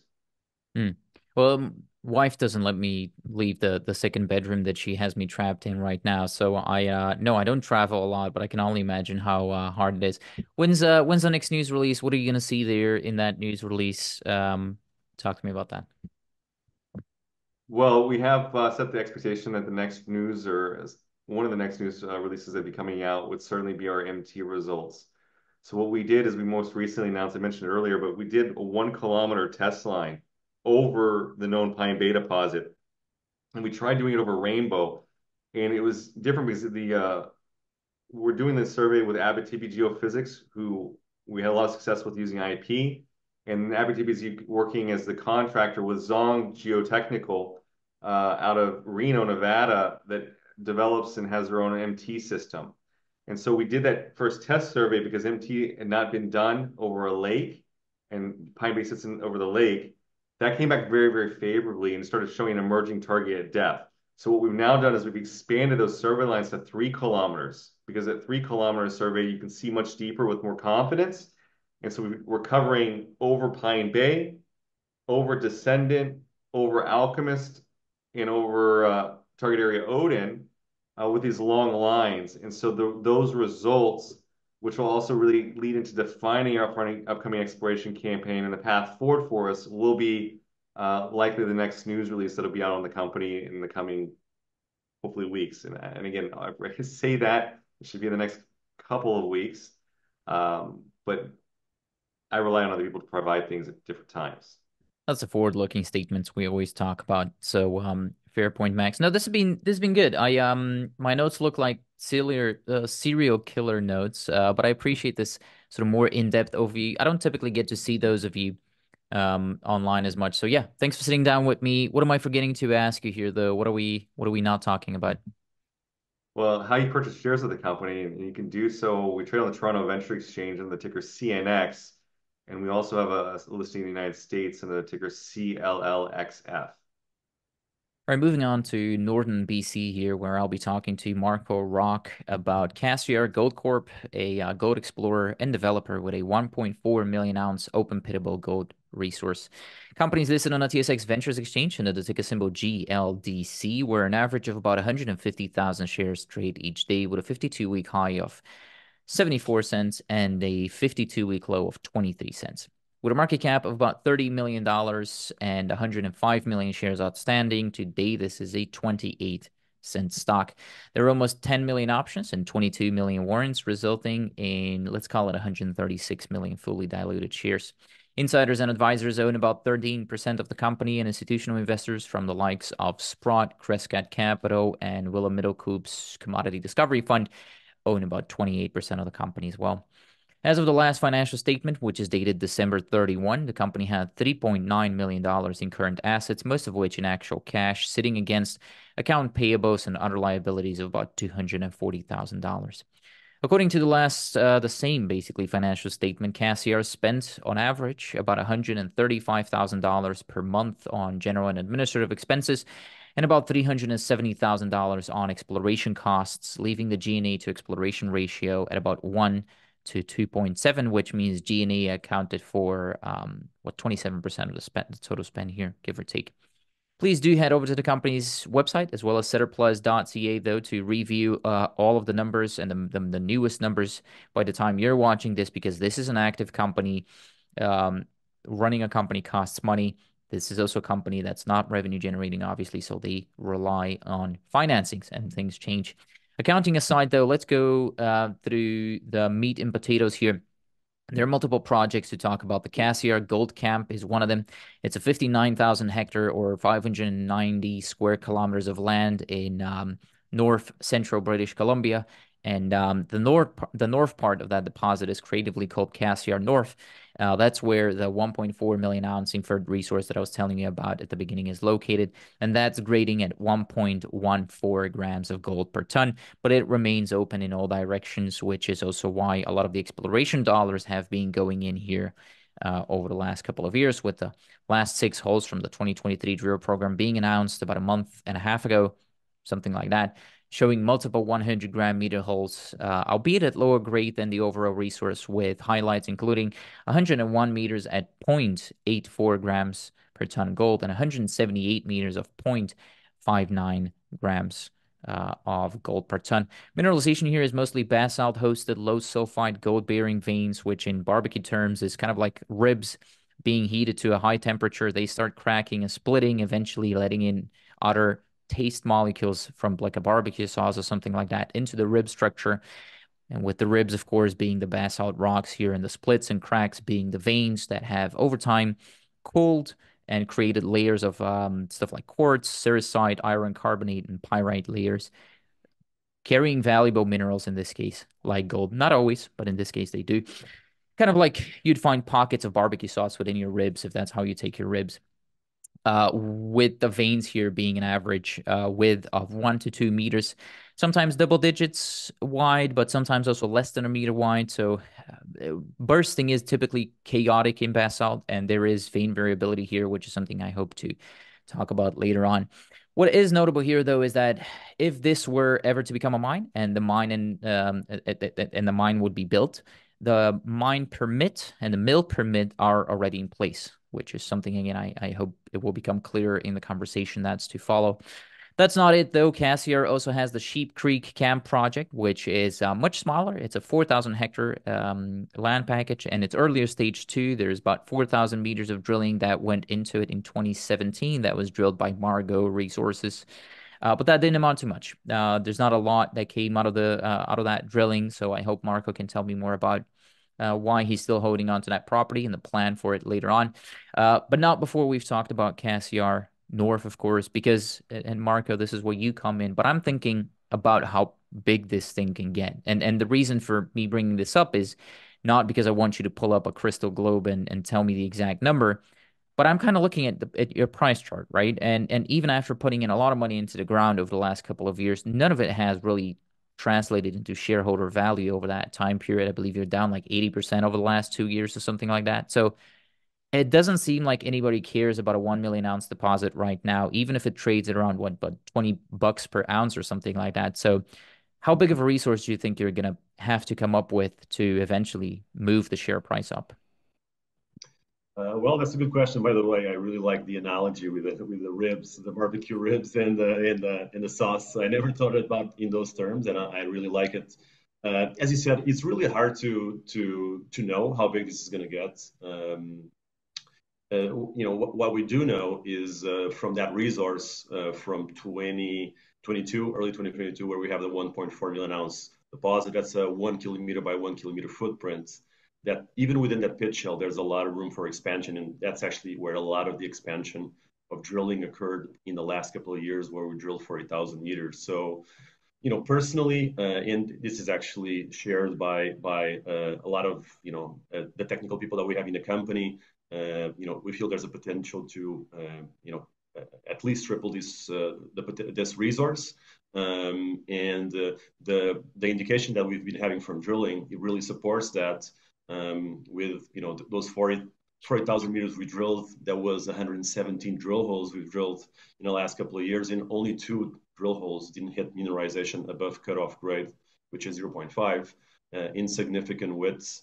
So we keep on expanding the mineralization around the known deposit, and we also have been finding mineralization in really outlying targets like Wings Canyon or Taurus East, which are within 500 or 700 meters away from the known Taurus deposit, where you have all of the 1.4 million ounces. We also, some of the intercepts you highlighted were at New Coast. That's roughly 2.5 kilometers south of the Taurus deposit, and it's now roughly a east-west, roughly 3-kilometer corridor. That could be another potential bulk tonnage deposit similar to Taurus. And we have other targets like Lucky, where we actually intercepted a quartz vein 4 kilometers to the northwest of Taurus. We have Snow Creek with outcropping mineralization 3 kilometers to the east-northeast of Taurus. And again, that could be another bulk tonnage deposit similar to Taurus. And they also might be connected. And when you look at the footprint of mineralization, all the showings that we have at surface, it's not hard to imagine that kind of potential future mineral deposit size. So that's where I come with kind of a 3x on what we have in terms of potential, but that's on a very small footprint. This where I'm talking about these targets is probably like a 30 square kilometer area around Taurus, and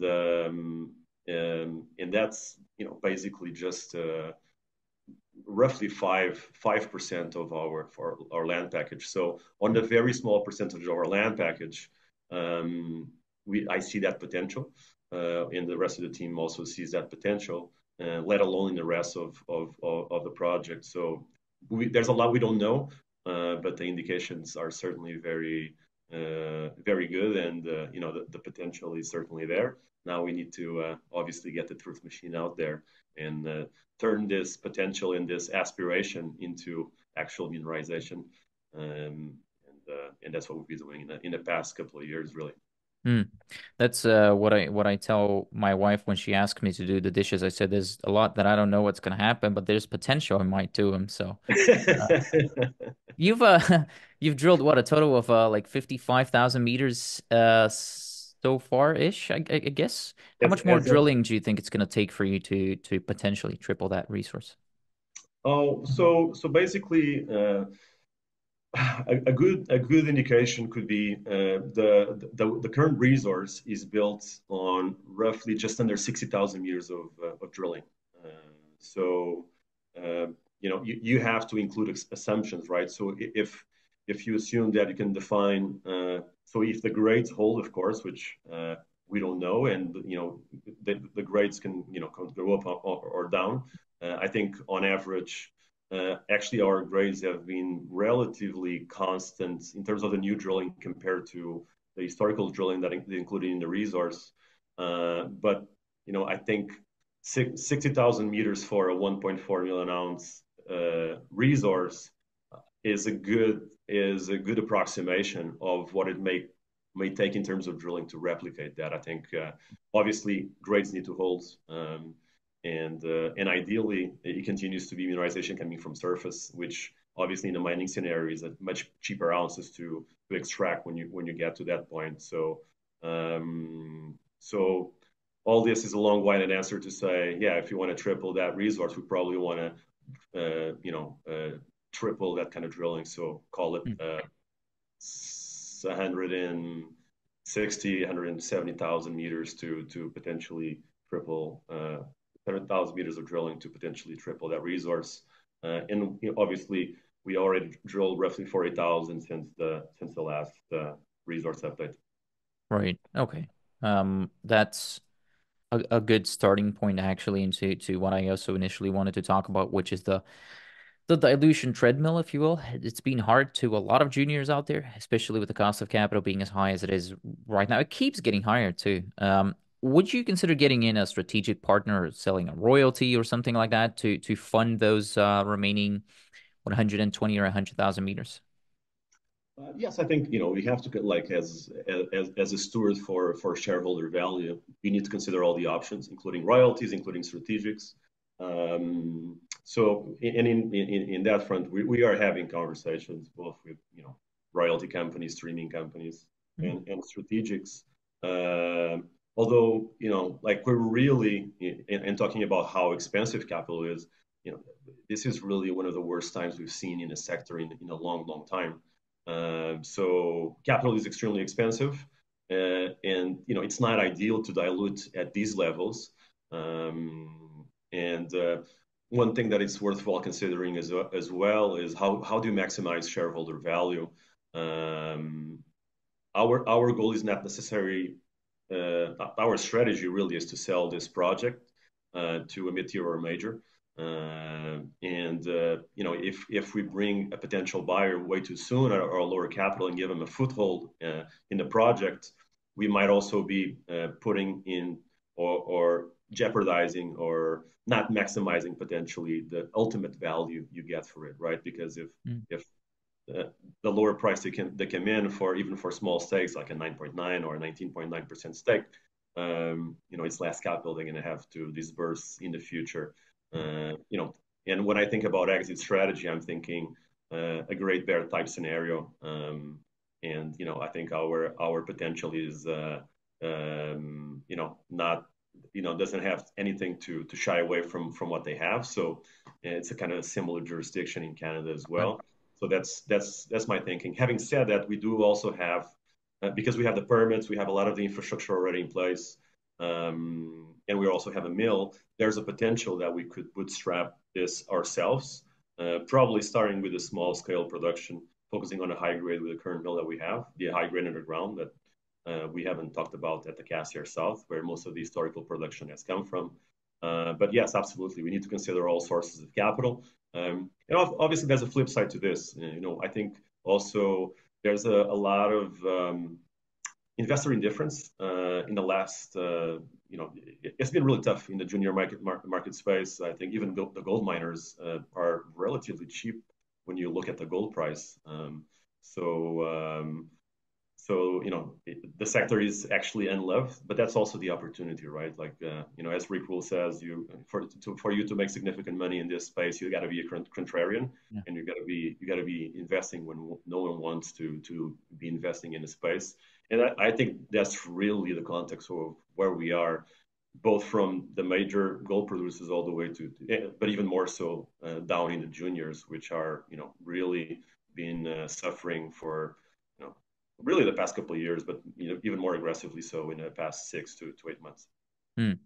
Wait, and I suppose everybody's going for a great bear. Not always easy to do, of course. And anyways, there's something we can talk about later on. But you mentioned something about getting in a royalty that could potentially lower the attractiveness of the project or something like that. But there is a royalty on it right now, right?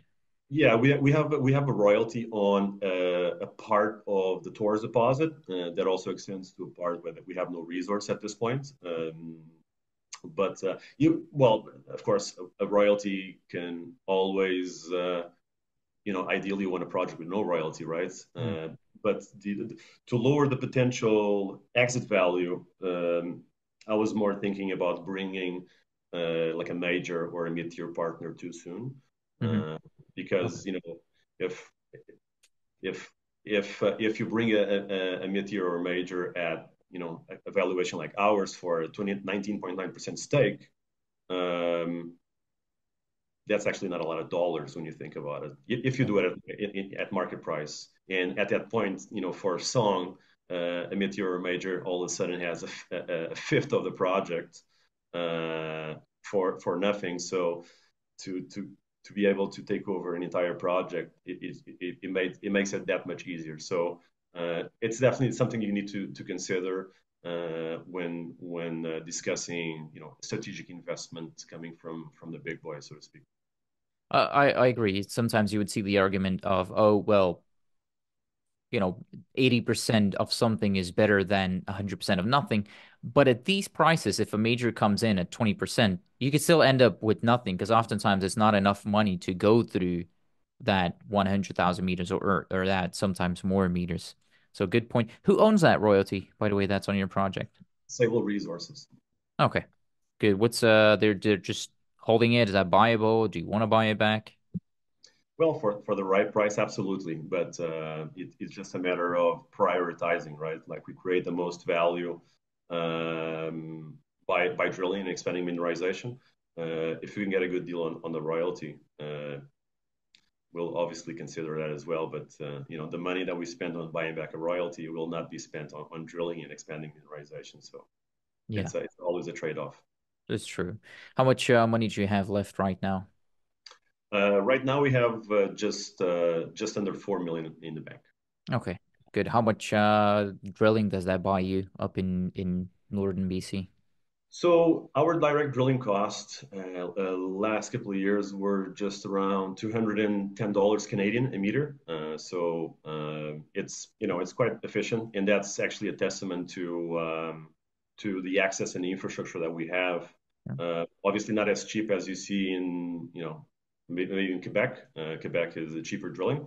But people, sometimes think, oh, okay, northern BC or the Yukon, this is kind of really remote, so it's really expensive, or you need helicopters, and that's really not the case for us. Our camp is really right next to Highway 37. and we're able to kind of drill relatively on the cheap as well. So it's always and especially in times like this, you really need to pay attention on the size of programs, because you want to really keep advancing the project and expanding mineralization, but also not at an expensive, really expensive dilution as well. So you really need to find that fine balance between not diluting too much, but at the same time continue to advance the project, because you cannot create shareholder value by sitting on your hands. Although you could potentially, and you see a lot of projects right now across the world that are just not doing anything. They're just keeping the lights on and waiting for the valuations to come back up to be able to dilute at more acceptable levels. Right. Yeah. Okay, but so $4 million in the bank right now. G&E, what about a million and a half this year? Yeah, between G&A, marketing, IR, yeah, that's more or less, yeah. Okay. Just under that, yeah, more like give or take.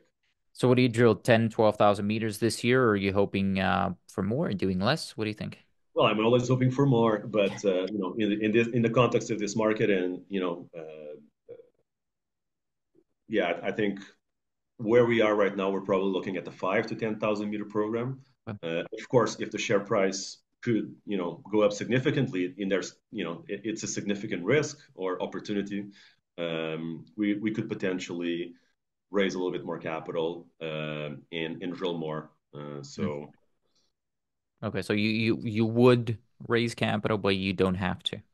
Yeah, we could and we would, but we don't have to. And obviously, the higher the share price, the more willing we are to raise, because it's really finding that fine balance between dilution and value creation through the drill bit.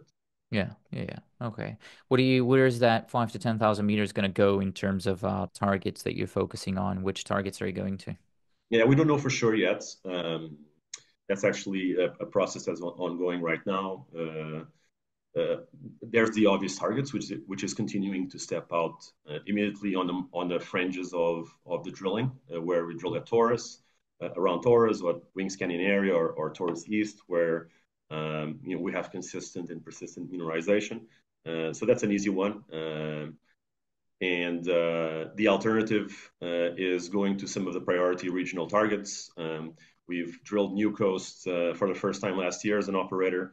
We drilled 6 drill holes there, all came back mineralized. They're really sparsely drilled, so they're several hundred meters away from each other.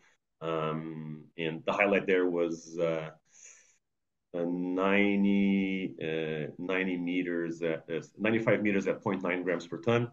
And it looks like there's a bulk tonnage area forming there. We also have 2 new targets coming from the field program we've executed last year. It was actually our first significant field program. We did a 3 square kilometer soil grid survey, basically immediately to the east of Taurus and all the way to the Snow Creek targets. We did an IP survey of roughly just under 12 square kilometers centered around Taurus, which really highlighted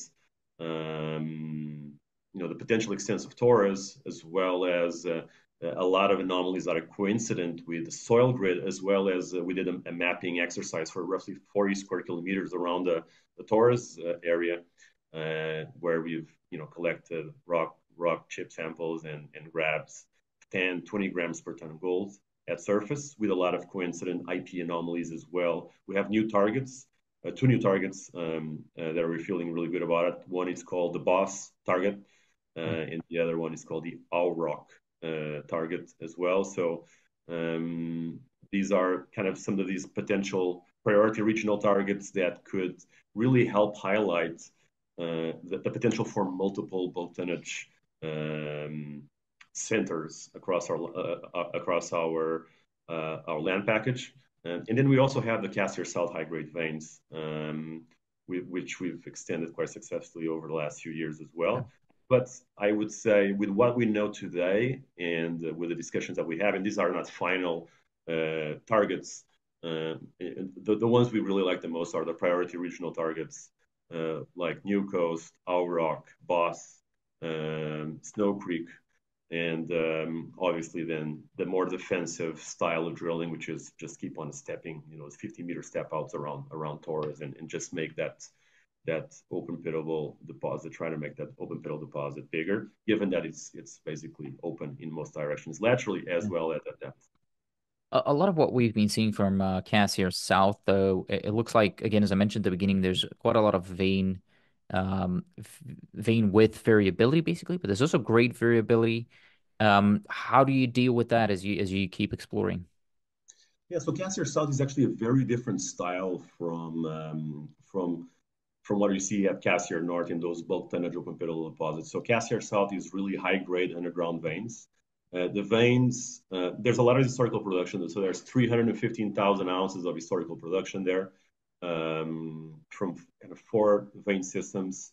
The main mine has produced 150,000 ounces at north of 17 grams per ton. QSAC, I think it's QSAC. It's QSAC, 90,000 ounces at just over 20 grams per ton. And we know that the veins are on average 3 meters wide. Of course, they pinch and swell, and also there's grade variability. But the way I personally think about this is, that historical production gives us quite a bit of indications into what we can potentially expect. For me personally, it's probably the best guesstimation into what is the extension potential of these veins. And these 4 vein systems are actually, most of them open along strike, and that's what we've been doing, extending those veins along strike. They are east-west trending. And of course, you see a lot of, grade variability, but what you also see is a lot of high grade.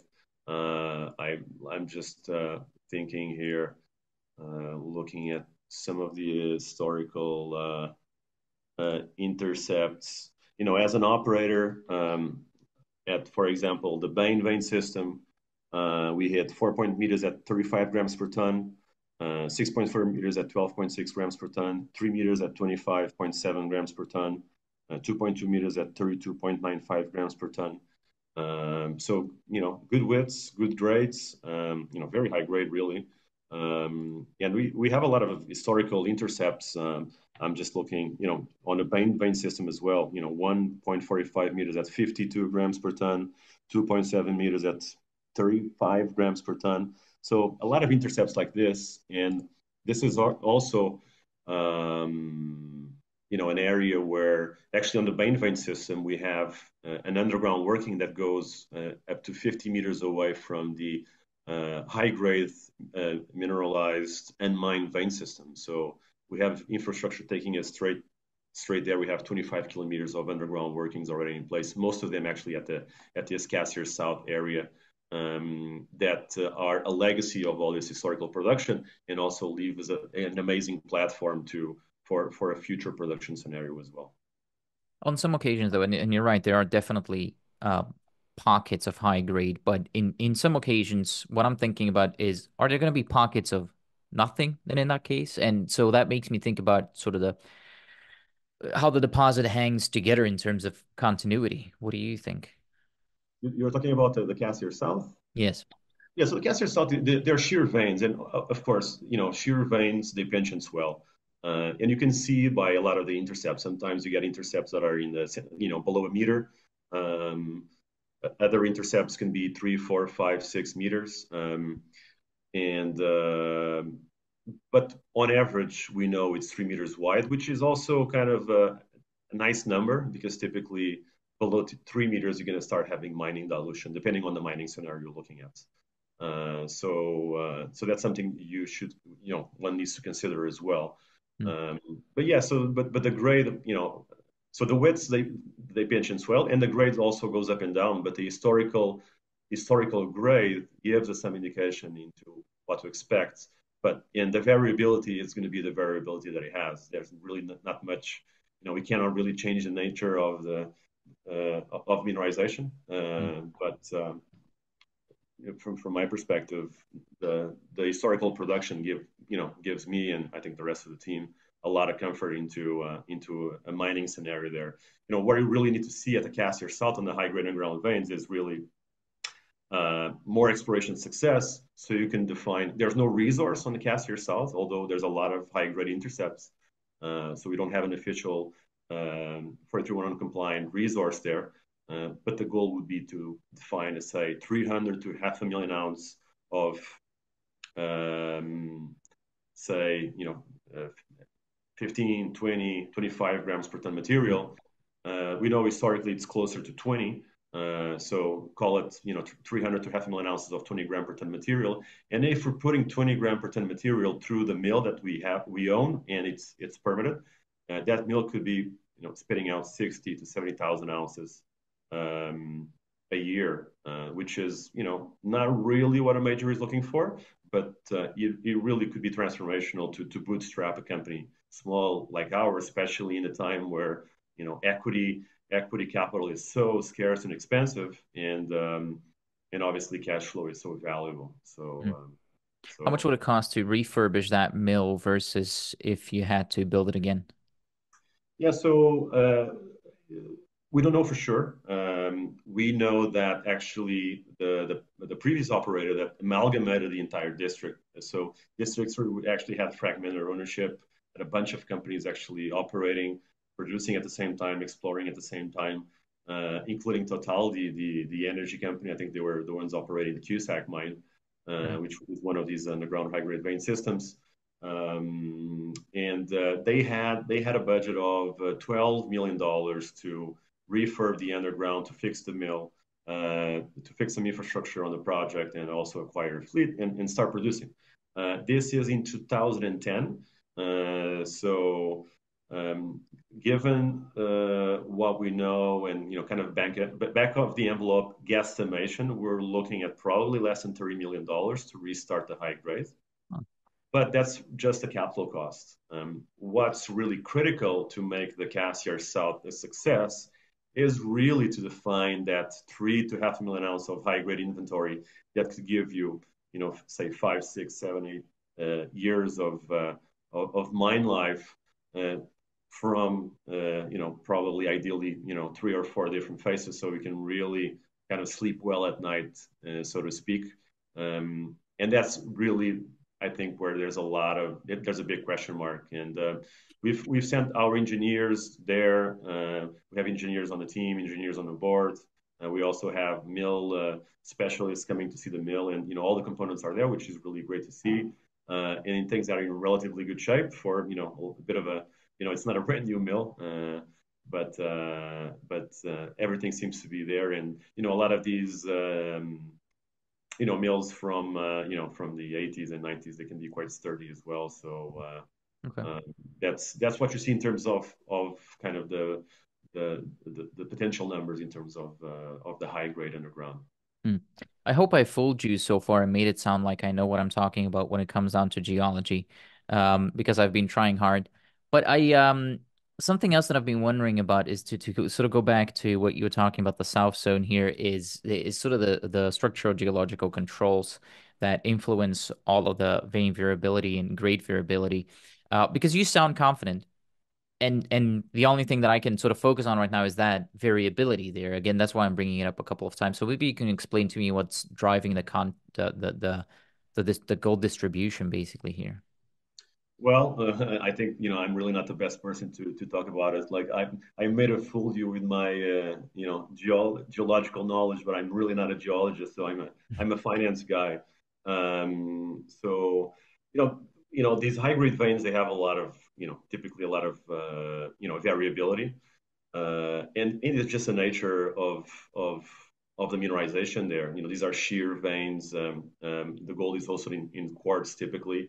There's a halo around those as well, but basically the quartz carries most of the gold, and again, it's nothing we can do about the variability. The only thing again that or the main thing that gives me the comfort is all this historical production, right? It's not like we just have a few drill holes and we get an idea of what's there. There's a lot of historical production, a lot of knowledge into those vein systems, and that's actually something quite valuable because we don't need to reinvent the wheel in terms of the structural controls there. When we look at all those vein systems, there's typically periodicity. There's parallel vein systems every 400 to 600 meters. Okay. And just on the Cassiar South, we have over 9 kilometers of north-south trends that could host multiple parallel veins because they are east-west trending.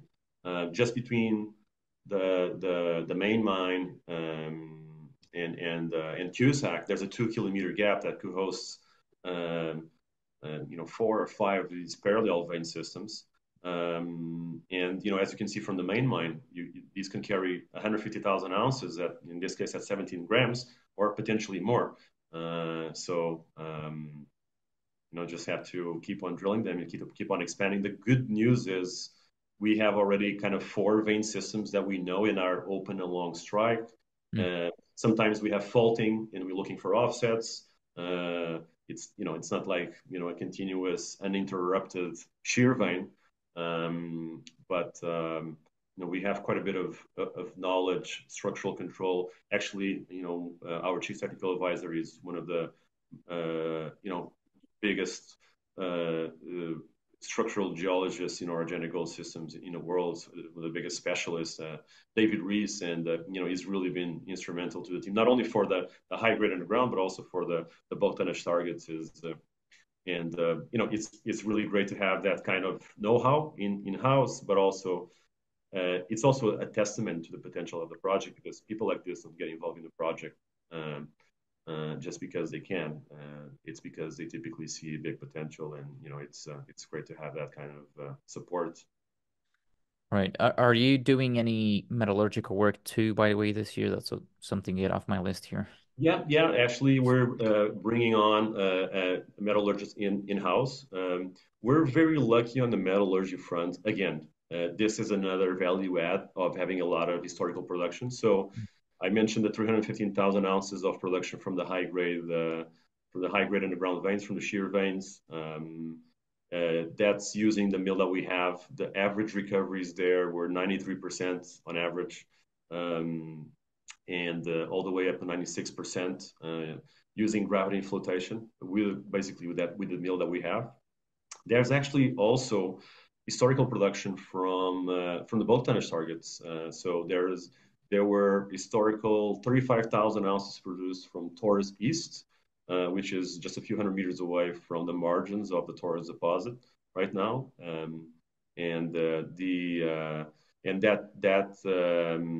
That material is also processed using a gravity flotation mill with a cyanide circuit at the end. And the recoveries there were in the mid-80s, which is not bad. So that gives us a lot of comfort. Of course, as we find more mineralization in the different mineralization styles, there's always questions on the different domains. Where what would be the best methods, what's going to maximize recoveries, what's going to minimize the costs. So for that, we're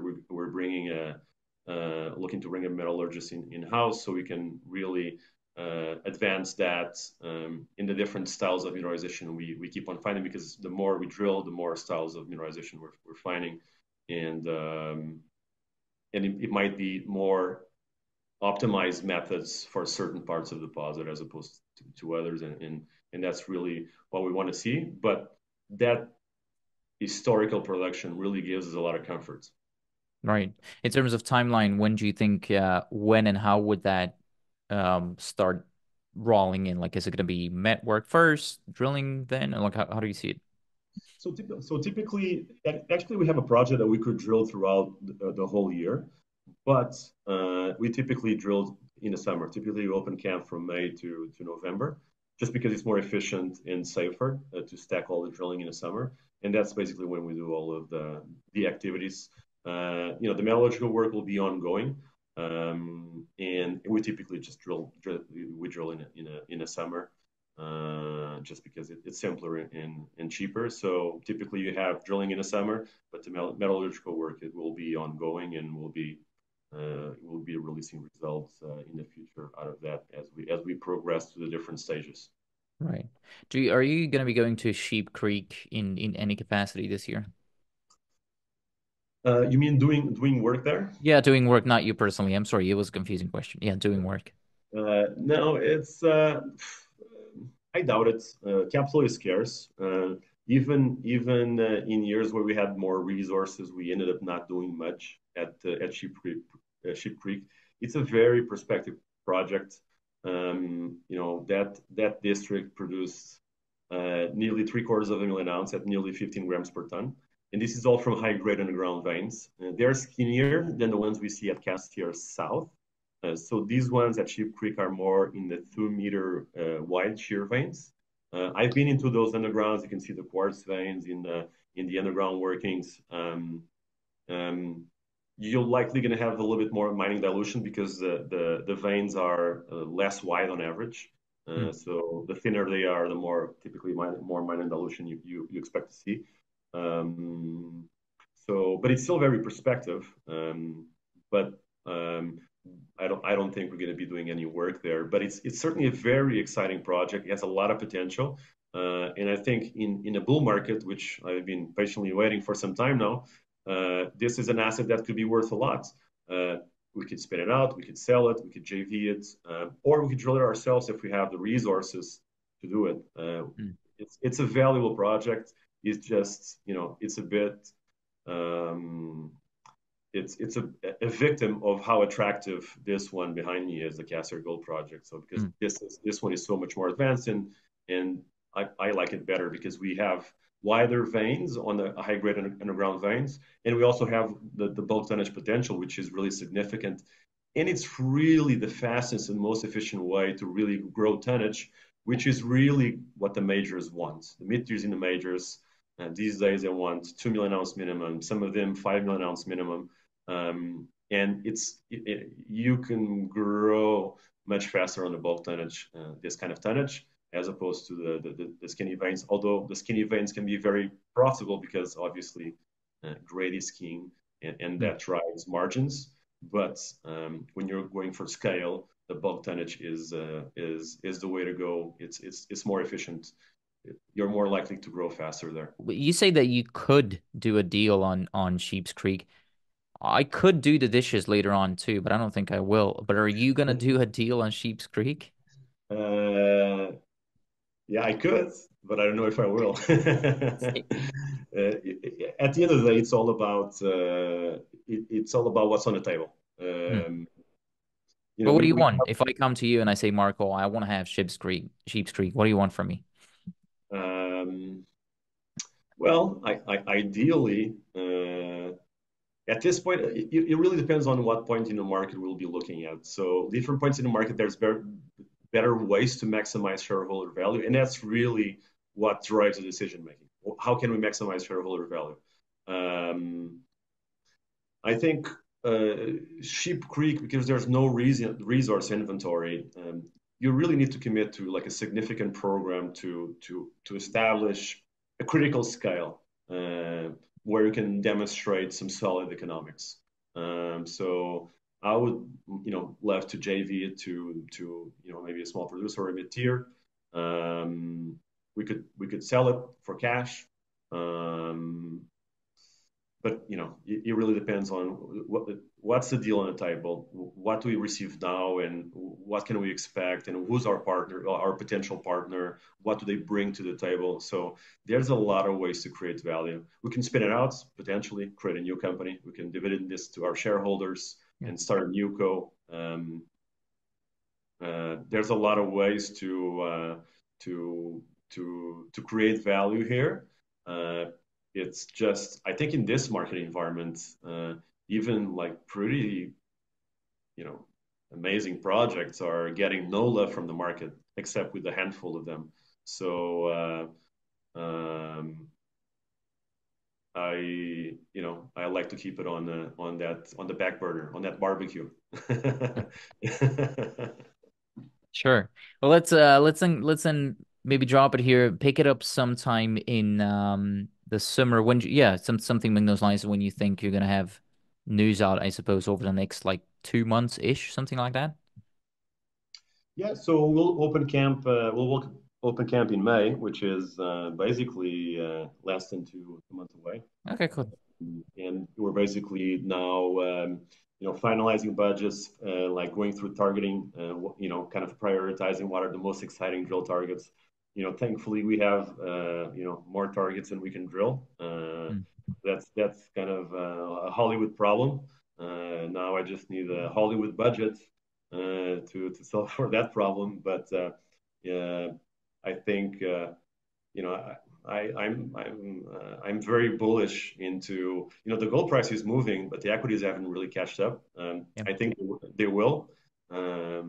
I don't think this is both wishful thinking as well as a fundamental core belief. And I'm putting my money where my mouth is. In December I put $240,000 of my own money into the last placement, and I'm definitely willing to put more, especially at these valuations. So it's we'll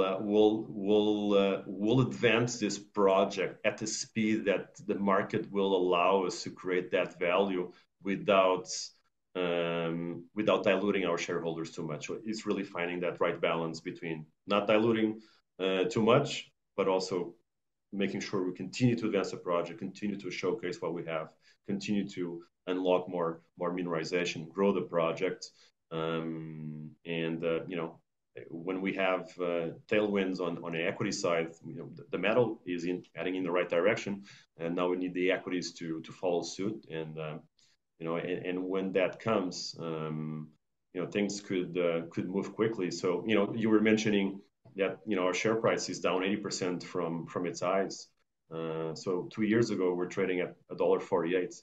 We have since drilled 40,000 meters with a very high success ratio, and very few things have received love in terms of on the equity space in the market. So this will eventually turn around, and when we get to a more normal, I would say equities environment in the junior mining or gold mining space, I think we'll be able to accelerate and advance this project much faster. And eventually things could come up all at the same time. We're waiting for an M&A cycle to start as well on the gold space. We know that in 5-6 years, that's going to be a big production cliff from the majors and the mid-tiers. We really haven't seen that M&A cycle getting started.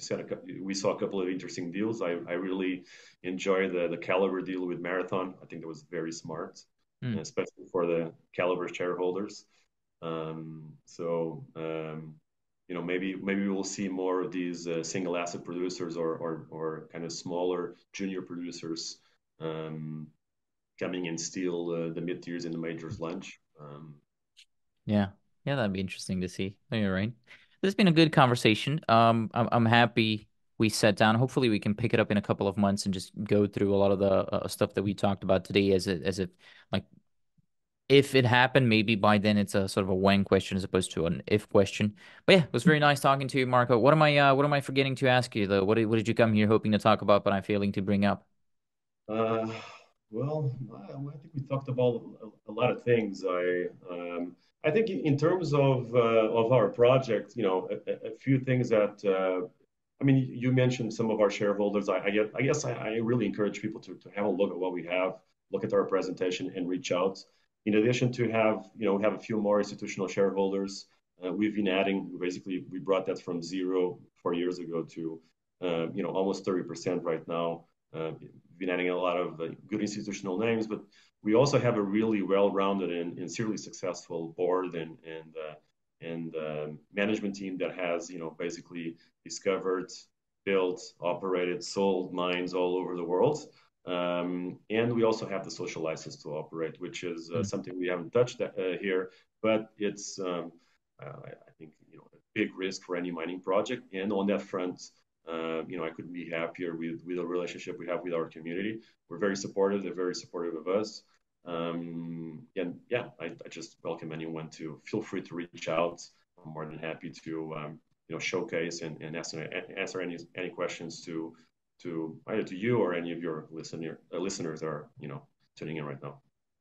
All right, staying in BC here, but moving a little bit to the south, specifically to the Golden Triangle, where I'm talking to Sean Kunkun, the CEO of Dolly Varden Silver. The company is listed on a TSX Ventures Exchange under the ticker symbol DV, where an average of about 200,000 shares trade each day, with a 52-week high of $1.24 and a 52-week low of 64 cents. With a market cap of about 217, that's $17 million, and 270 million shares outstanding, that's 70.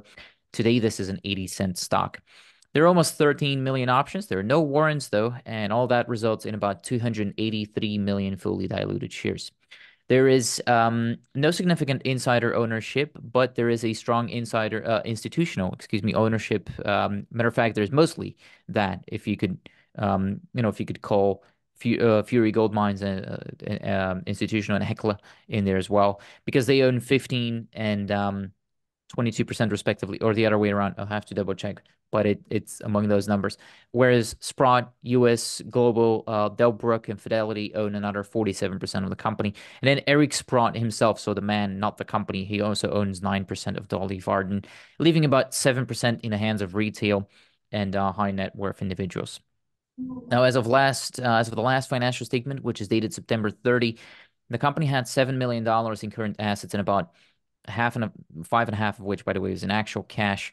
And that's set against short-term account payables and accrued liabilities of about $2.7 million.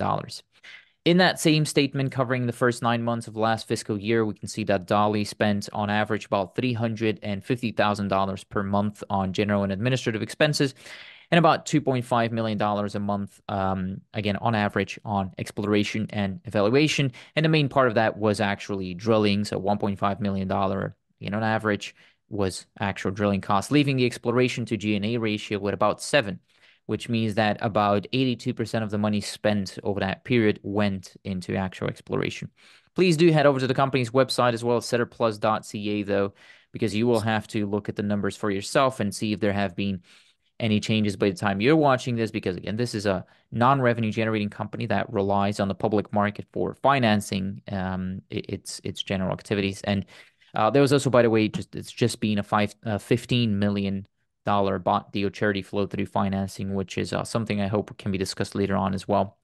Boring numbers aside, though, after acquiring one of its neighbors' project in 2022 for about $40 million, Dolly Varden now holds 163 square kilometers of land in the southern tip of the Golden Triangle in BC.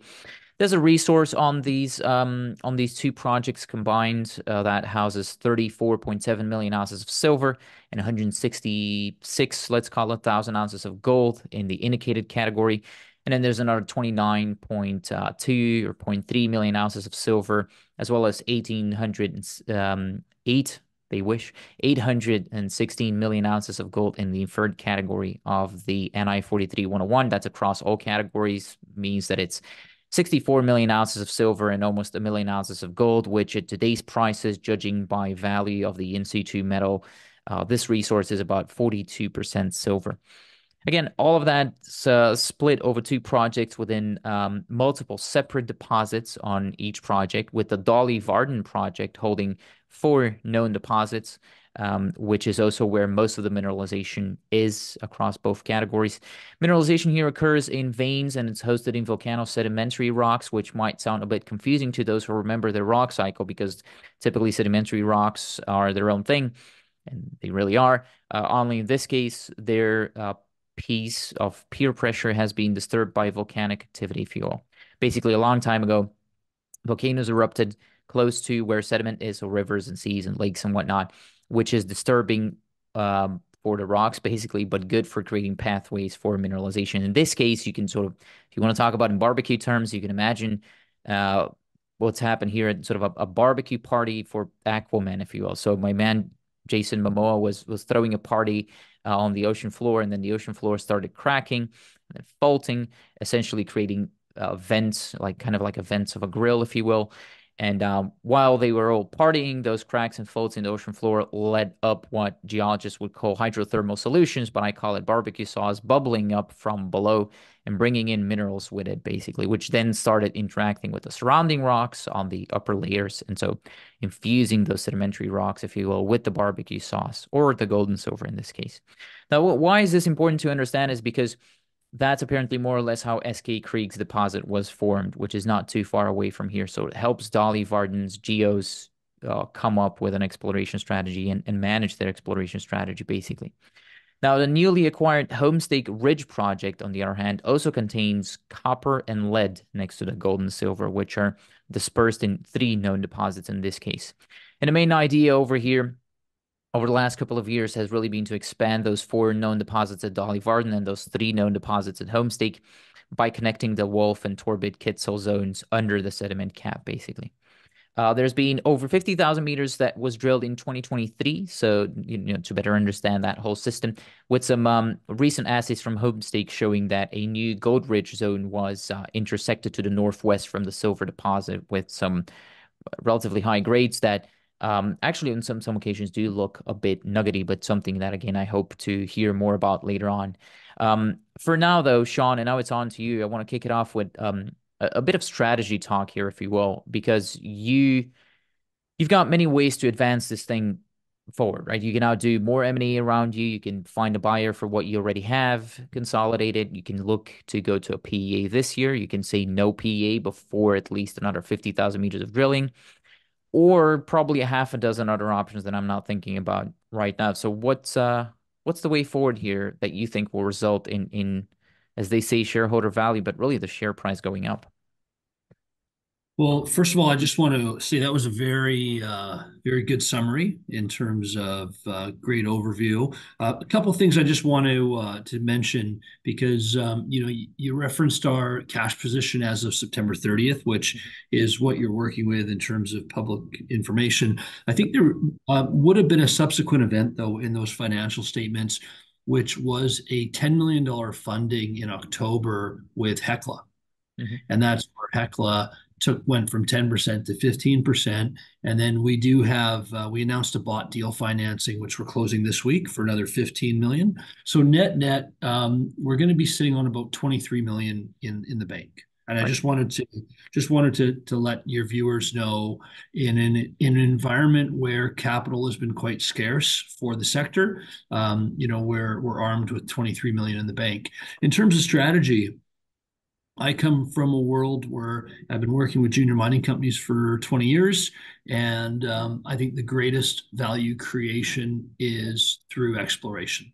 Typically, like if you can find high quality, economic mineable ounces through drilling, you need to leverage that, and that's what we're doing. So our main focus in terms of driving value for shareholders is with the drill bit.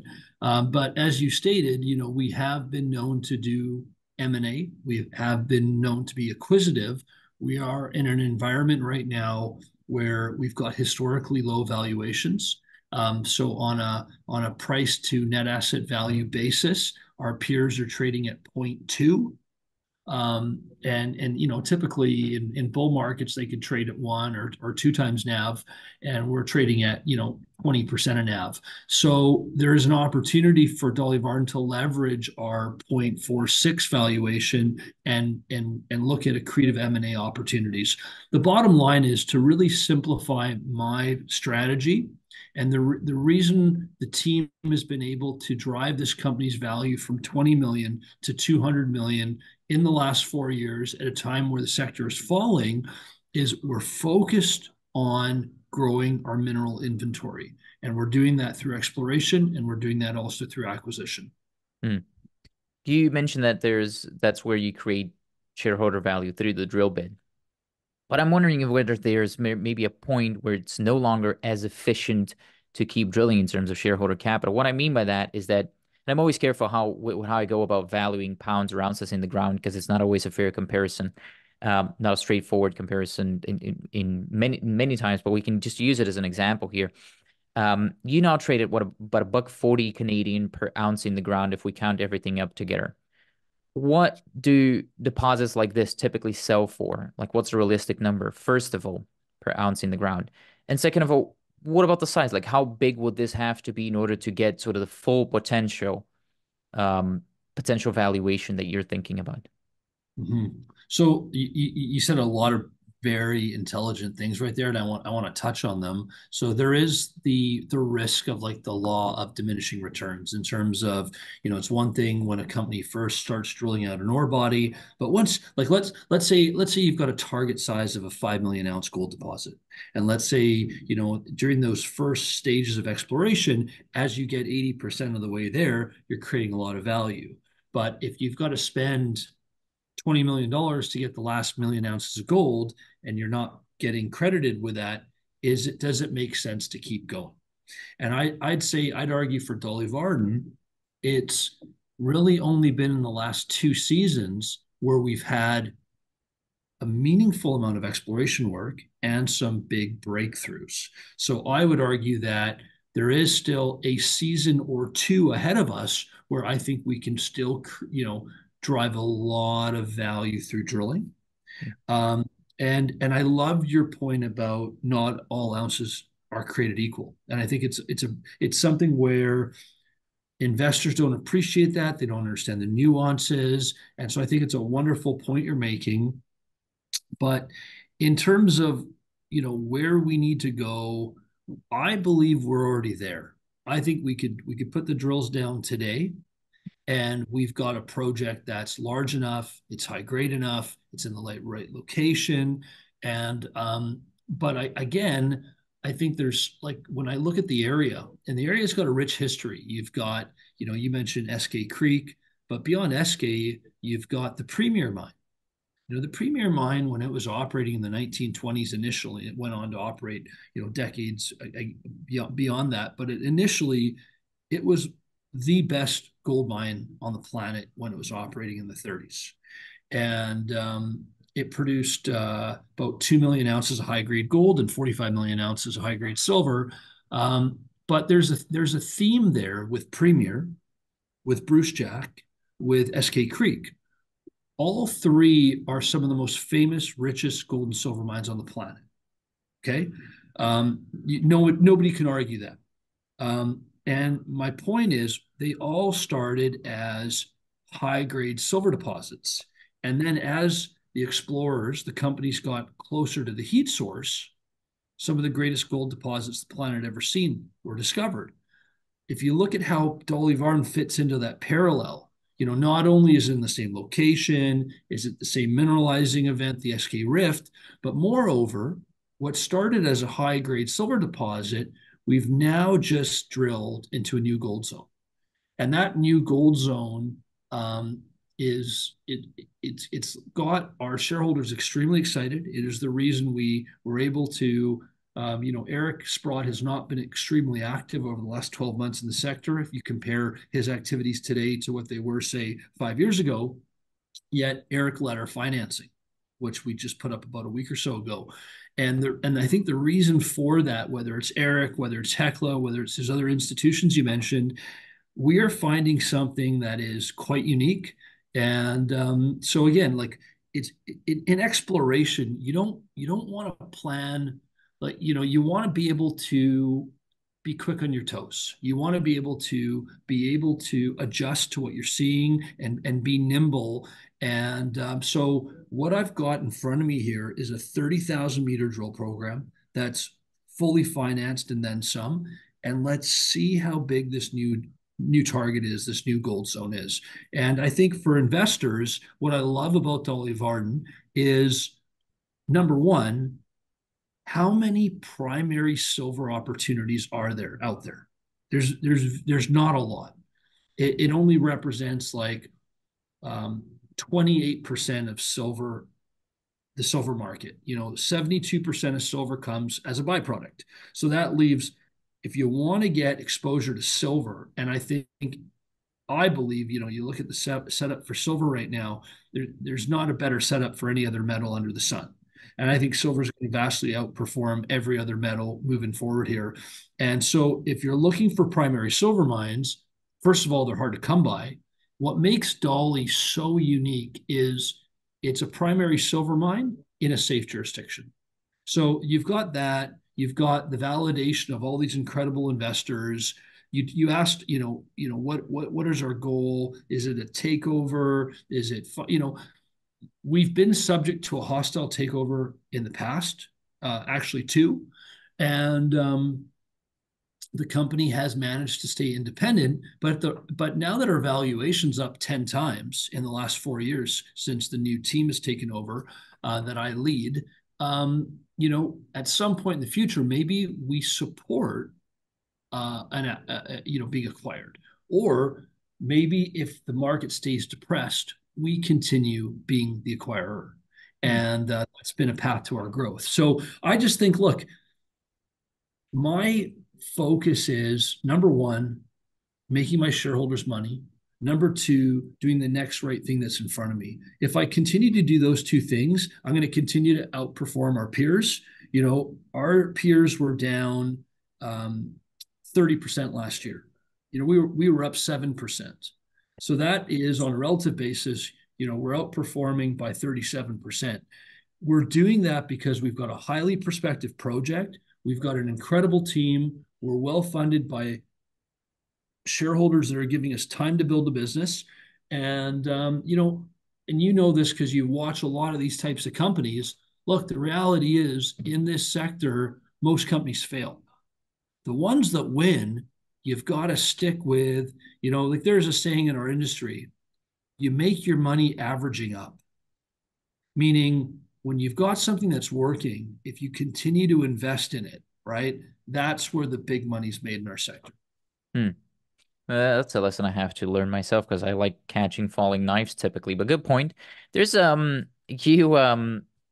you're not putting down the drills though today, as you said at the beginning, because you have $23 million in the treasury right now. You can do a 30,000-meter drill program. How are you going to split those 30,000 meters? Like what goes into Homestake, what goes into Dolly Varden?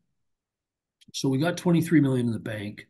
30,000 meters in this part of the world, all in, is going to cost us about $12 million. So we'll have a lot of treasury after the drill program.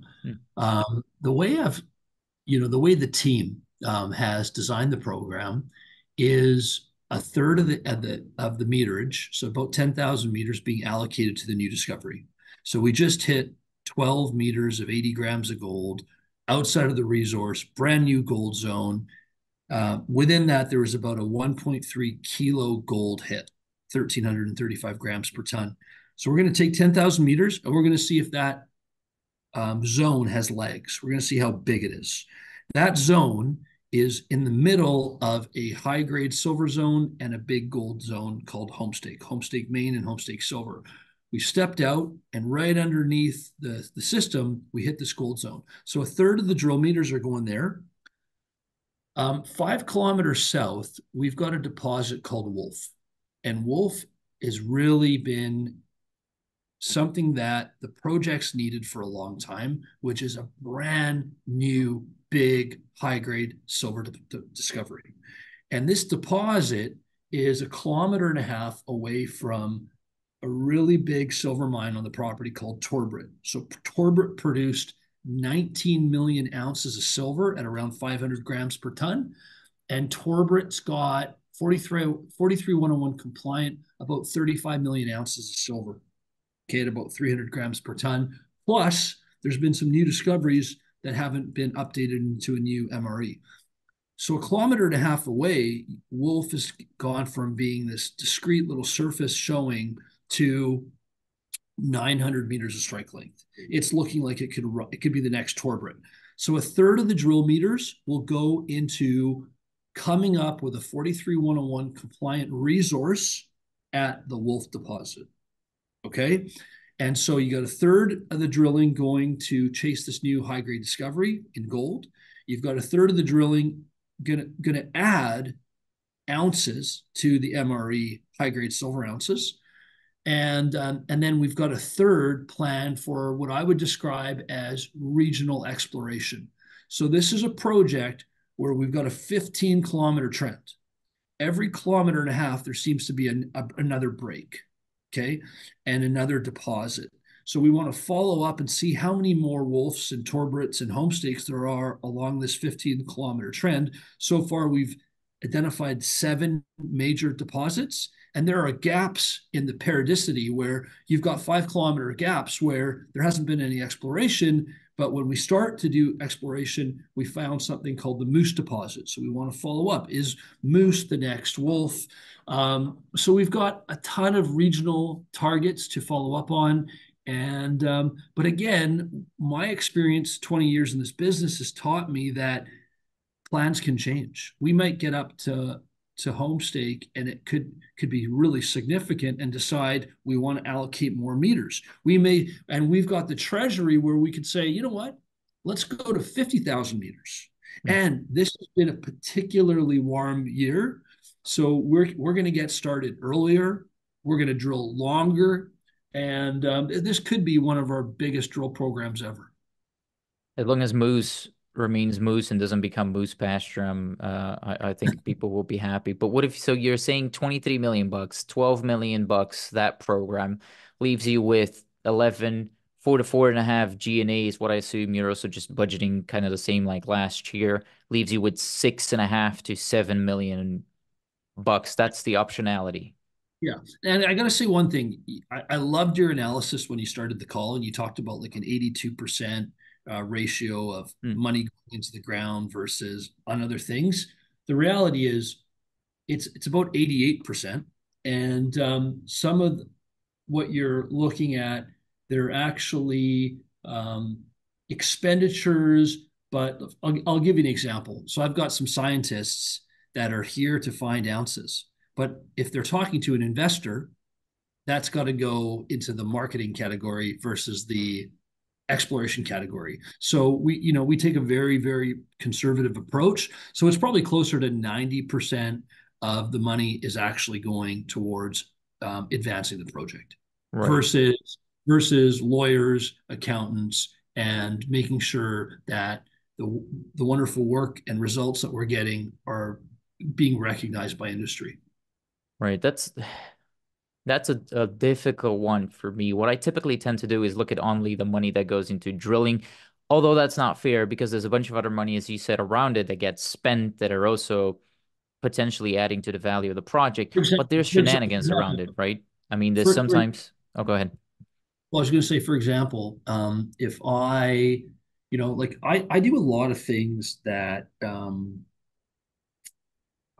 create an environment for success, right? And some of those things, don't get allocated as an exploration expenditure, but lead to an environment where people perform well in the field.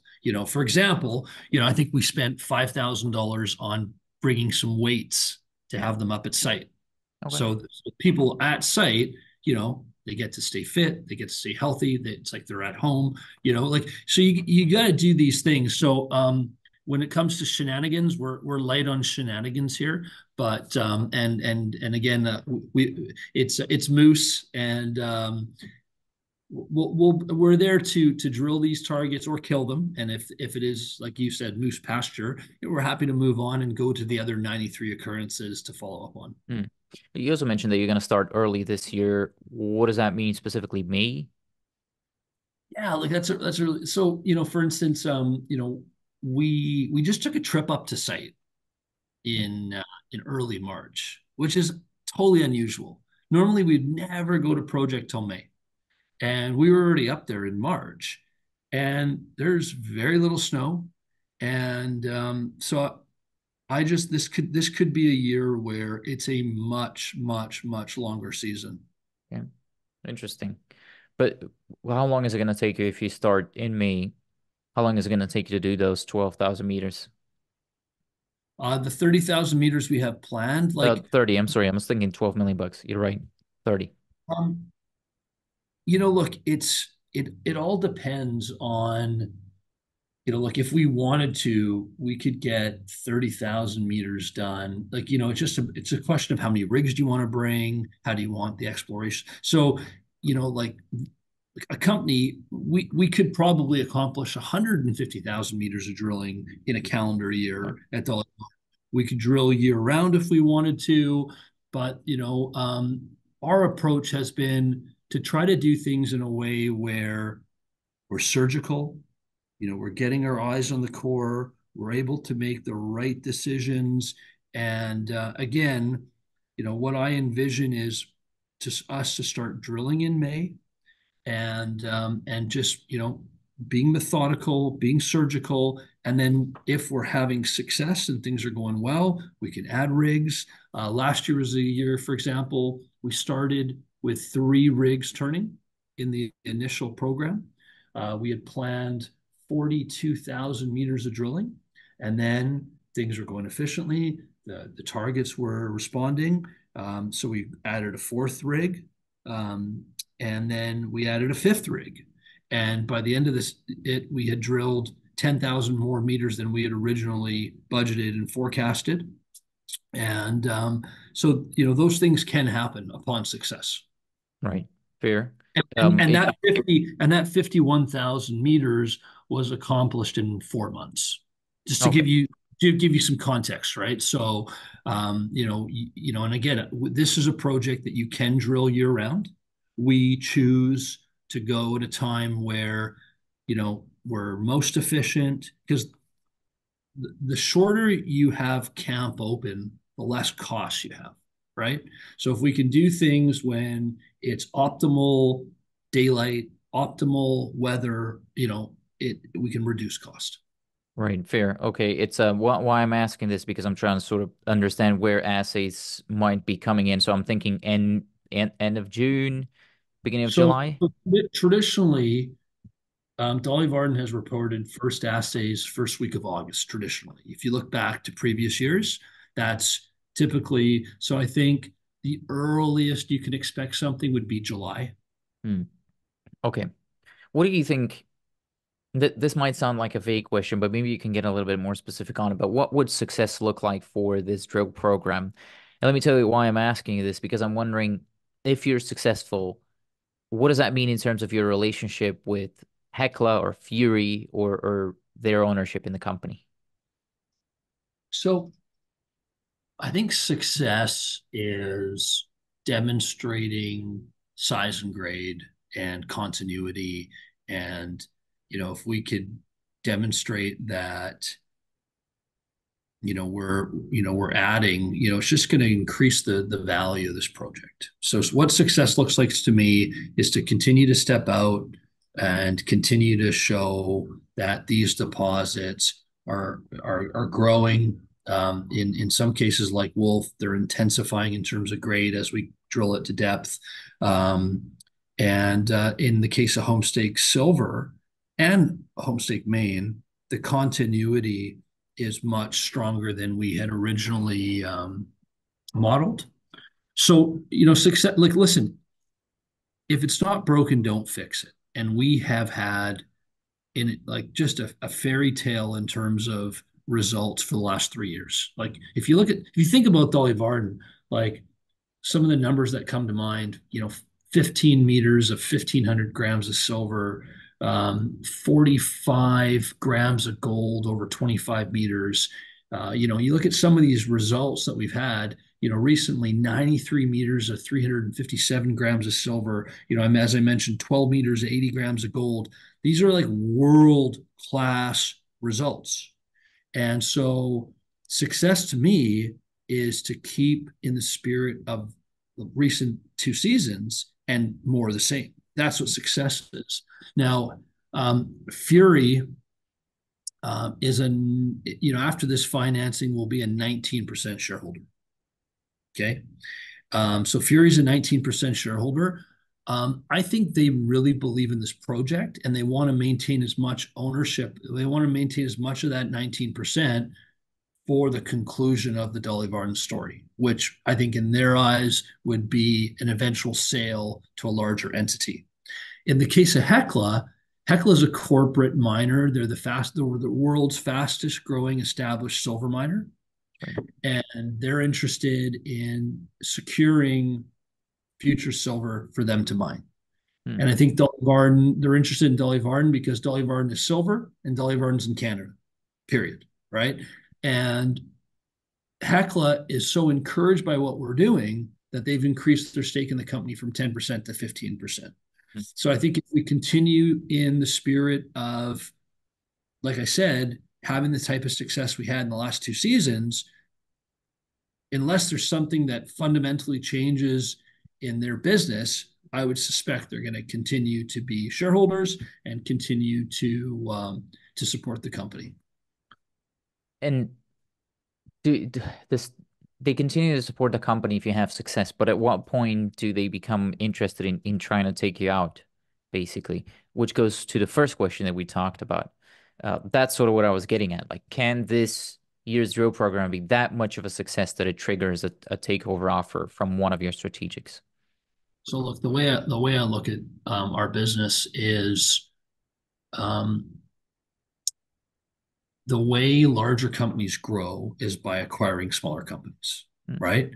But you need to have certain conditions. Like there's different times in a cycle where M&A activity picks up. And so I don't think we're at a time in the cycle where you're seeing a flurry of little M&A activity, where you've got a numerous amount of mid-tier companies that are doing a flurry of M&A.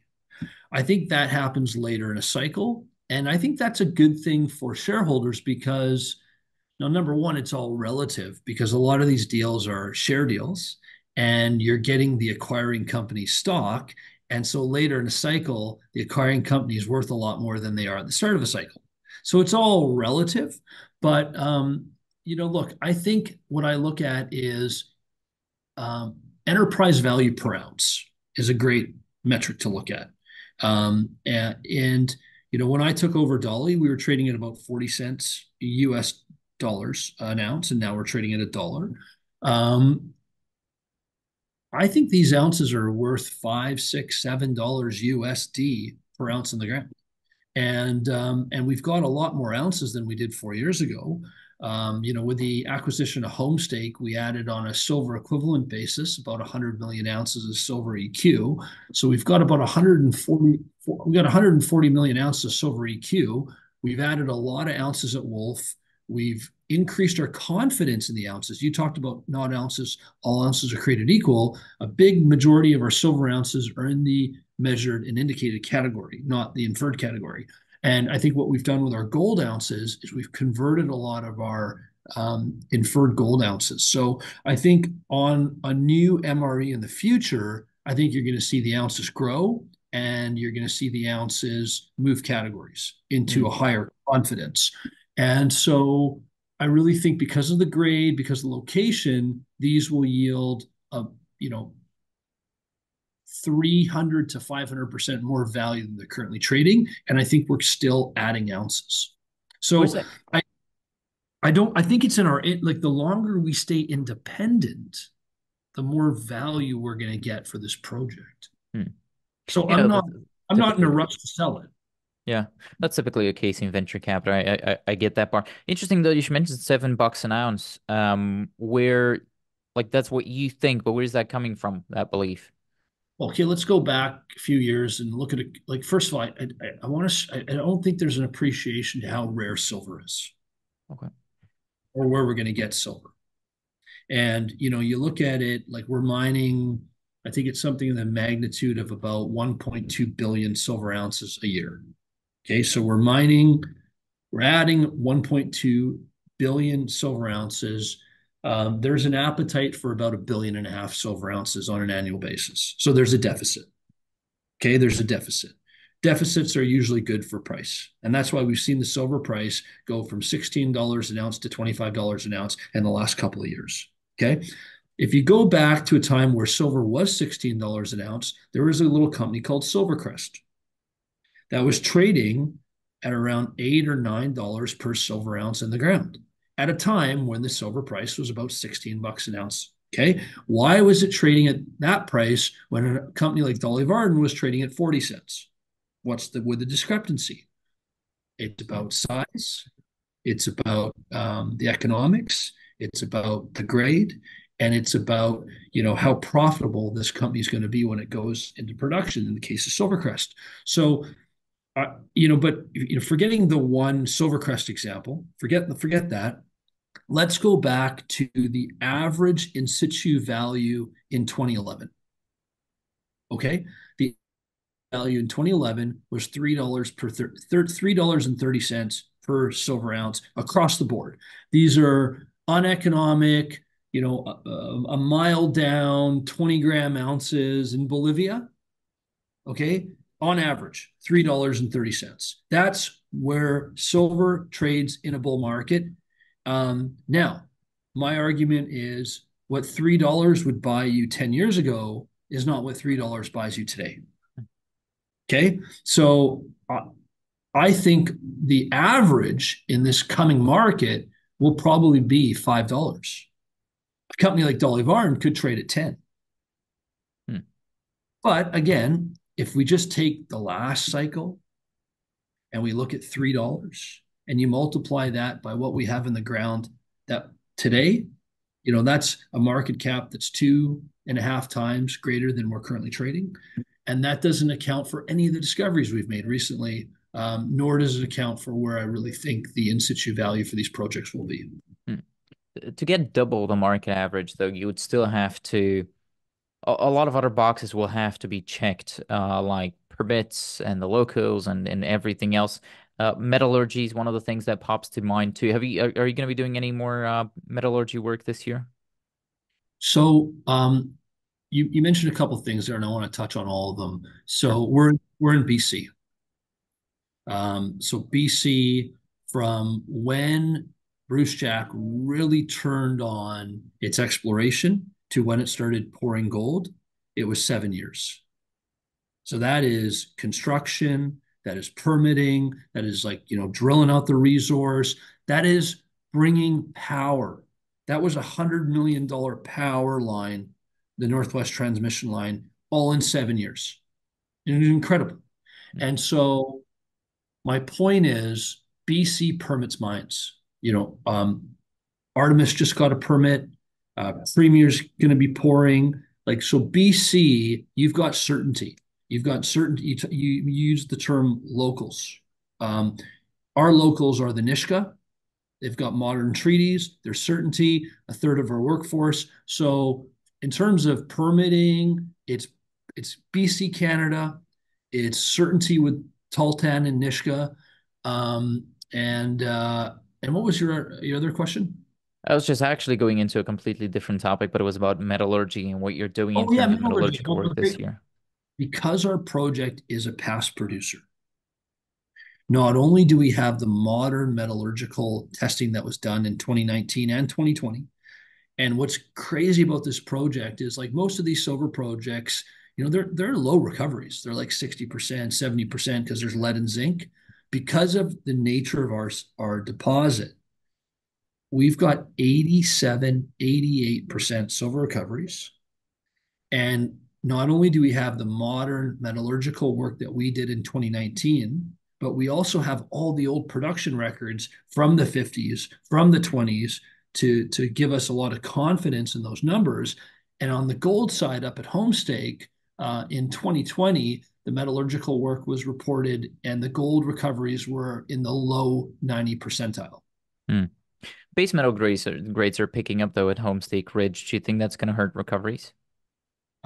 So where I'm seeing base metals pick up is at the Wolf deposit. So the average silver grade we're getting was about 300 grams per ton. As we go a little bit deeper, we just kicked into the super rich lead zinc zone, which took the silver EQ grade to 460 from 300. And I haven't done the metallurgical work there to give you an answer, number one. Number two, at Homestake, there's copper in the system. And so when the metallurgical work was done, it was accounted for. So I feel very confident in the 91, 92% recoveries we have at Homestake. Okay, fair point. Are you doing any of that? Are you going up there and doing any work this year?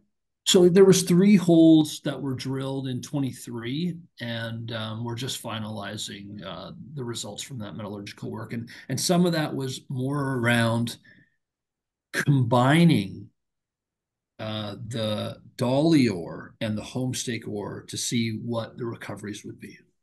Oh, you mean total, so it's not necessarily home stake alone. It's sort of over the two. Okay, fair. Um, is there a royalty, by the way, because you mentioned past producer, is there a royalty left from those times on the project? So, like this, what you have to appreciate is we consolidated 15 kilometers, right? And there was dozens and dozens and dozens of little owners, and so the way to simplify the answer is the whole package is subject to NSR, and we'll call it like roughly about a 2% NSR. But there are some claims that are not subject to it. But let's just say where the main deposits are, we've got a 2% NSR, which is pretty standard. And Okay. and again, my goal is to reduce that to zero and to try to buy those back. But at this point, we just factor in a 2% NSR to underlying prospectors. You came in later in the story. It's been 4 years, I want to say, since you came in ish. So I I don't came, assume. I came in 100 years into the story because essentially silver was discovered in like 1904 in Mm, the area, and production started in 1920, and so I came in 2020. So I okay. came in 100 years, but jokes aside, like this iteration of Dolly Varden Corporation was taken public on February of 2012. So I came in 8 years into this modern opportunity. So yeah, Right. 4 years ago. You brought it public on your daughter's birthday, which is kind of ballsy too. I think my wife would throw me out the house if I No, no, did no, that. no, no, no. That was a coincidence. So a previous management team happened to bring the company public, and it Okay. was happened to be the day my daughter was born. Oh. 8 years after the fact, I took over as CEO. Okay, but you mean in the current situation? Okay, I get it. Yeah, that was a kind of a blank out moment for me there. But no, I watched your interview on the Gold Newsletter channel with Kai Hoffman, which is also good, by the way. So shout out to Kai here. But that's where I came from with this. So it was kind of a fun factoid. Um, okay, but so why I brought that up is because I don't think you own any of the royalties personally. But do any of the other key management figures own it personally, or who owns it? No, no, gosh, no. And if we were, that would be disclosed in financial statements. I actually did something that I'm really proud of, actually, when I took over the company. About a year into it, I brought back um, some surface rights and claims, and within Dolly Varden Silver Corp purchased um, essentially giving us control of the waterfront in Alisar. So we really, in addition, and I got the special use permit on the road. So we've got the waterfront, we've got the road. In terms of the royalties are held by the previous vendor of the project, and they're different entities for the Dolly Varden and for Homestake. Okay. Yeah, no, if you're just checking, that's kind of a little check box of mine. I know you don't have all day here, but I did want to talk a little bit about the geology, specifically about grade variability. Worth talking about in some of the recent drilling, basically. Some of it appears nuggety. What are the geos telling you about this, about the potential for a nuggety system here? Well, I think that the Nuggets make the project pay. You know what I mean? So what I mean by that is in both the case of whether you're looking at the Dolly Varden side of the project or the homestake part of the project, in the case of the Dolly side, I thought you gave a great example about the seafloor bottom, Hmm. right? And sort of how the area was mineralized. And so, what I'd like your viewers and yourself to imagine is this consistent 200-gram material that's averaging 200 grams silver, bulk mineable, nicely disseminated over 30, 40, 50 meters of width. So something that's amenable to bulk mining, something that's very consistent, and it's 200 grams per ton. Now, what's happened though is there's been another event where you had an epithermal overprint bringing in kilo grades of silver. So it takes the average grade from 200 to 300.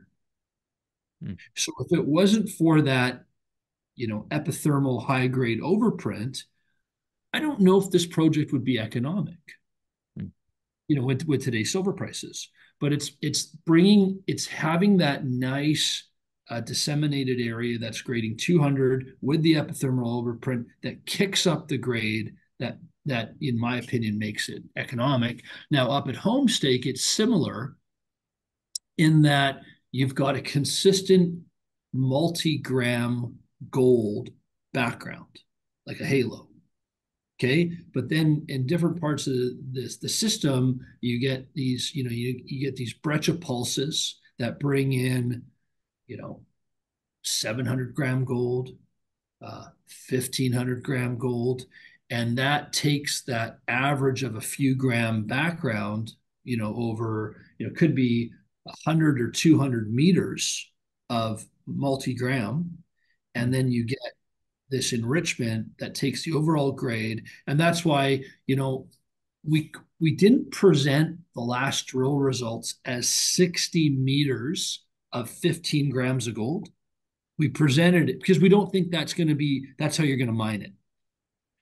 How we presented it was 12 meters of 80 grams. And so, look, I think it's a risk in the Golden Triangle. The Golden Triangle has a storied history of grade, but does grade meet tonnage? And I think that's the question that all the projects in the Golden Triangle are trying to answer, and we're no different. And you look at Brucejack.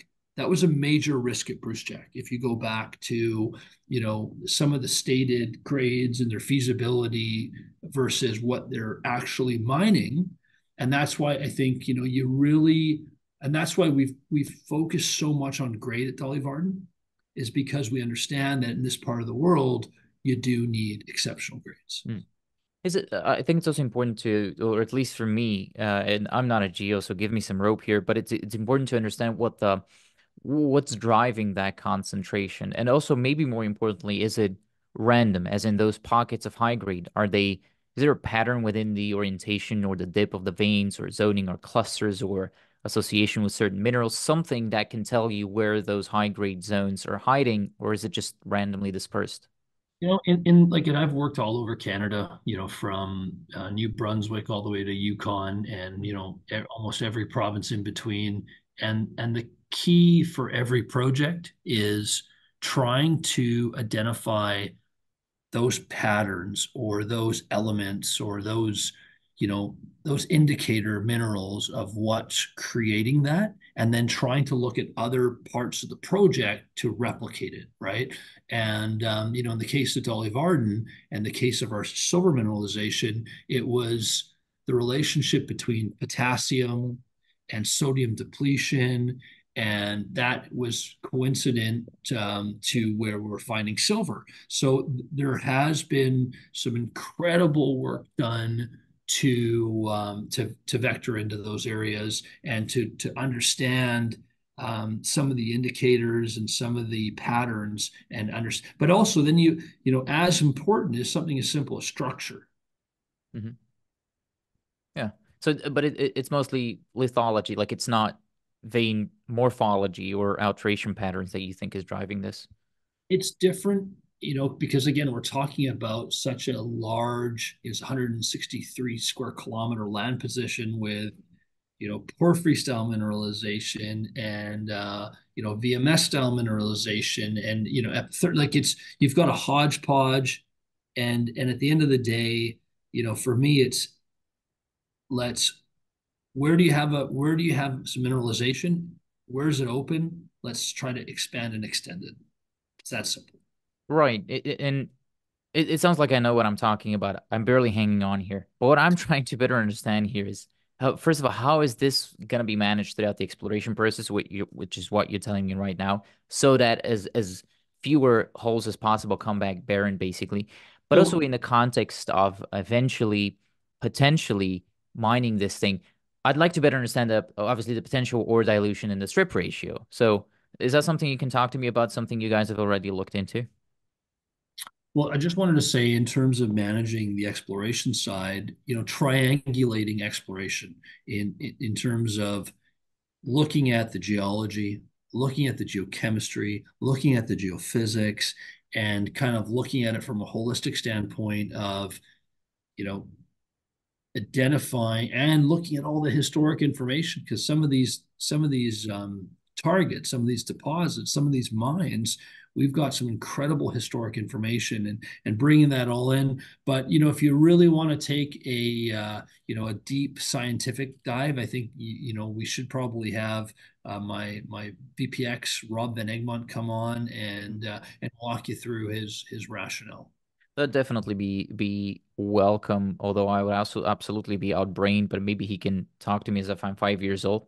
What is what else is worth talking about here? I'm thinking about how you're going to be following everything up. We talked about that. We talked about the new high grade gold zone, gold rich zone, if you will. What else am I? What else should I be asking about here in terms of I, I geology? think I think like what is your goal? And I think what your goal is to try to provide the audience with an in-depth opportunity to get to know Dolly Varden. And I just think, at a very, very high level, Dolly Varden is one of three companies in the world that is giving investors exposure to a high growth silver opportunity. And you've got, like, to me, it checks every box. Like, I'm an avid, active, successful resource investor. And the reason that I'm the CEO of Dolly Varden is because you've got a 43101 compliant, high grade, large resource in a safe jurisdiction. And you've got the validation of all the big shareholders like Eric Sprott, like Hecla, like the institutions. You got, look at the board, look at the management, look at the history. Why is it this company is growing and having success? So I just think, look, I think you take all those factors in, and it should lead to a positive outcome in the future, which I think with this company is defining a saleable project, and that sale and demonstrating that saleable opportunity leads to shareholder value. And in this case, I think it leads to a takeover. You say that you're an avid resource investor, and in a presentation, it must have been a VRIC or something like that. I heard you say that Dolly Varden was a must-own name.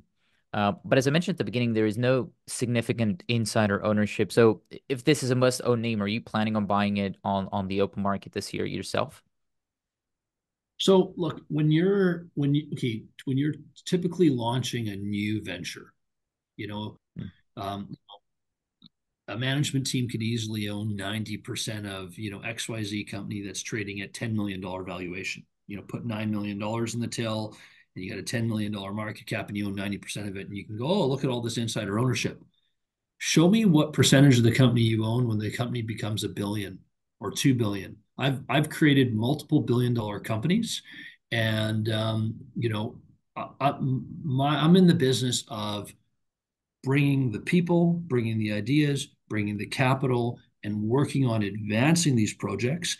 And you're not going to find, 50% ownership when the companies get to, unless you have a Cinderella fairy tale opportunity where the thing grows very quickly. But trying to do that during a bear market is next to impossible. Right. I agree with that, and eggs in baskets and something. But again, if $1.40 right now an ounce, you think it can go to 7 or 10? I mean, that sounds like an obvious buying opportunity for you as well. Then in that case, Yeah, and again, like, I've got to balance my investment. I don't think telegraphing my moves is number one, the prudent thing to do, the responsible thing to do, and just got to look at my entire portfolio. And again, I've got a lot of exposure to Dolly Varden, and I'm happy with my exposure. And if I decide to invest or divest in the next 12 or 18 months, I'll be making those, and I'll be filing. yeah, of course, as it always has to. Good. Well, Sean, there's been a good overview. What else are you investing in terms of metals? Like, what else besides silver? You don't have to give me any specific names if you don't wanna, but what else besides silver? Listen, I'm a gold bug and have been for 20 years, and I almost kind of look at the things I'm doing in silver as just a way to try to get more gold exposure. So I love gold, I love silver. I'm very boring that way. I've spent 20 years focused on gold, and I'm going to continue to because now it's relevant and it's trading at all-time highs. And but I've got the table is made for myself. Um, it wouldn't surprise me if my future, the next 20 years, is not so gold focused.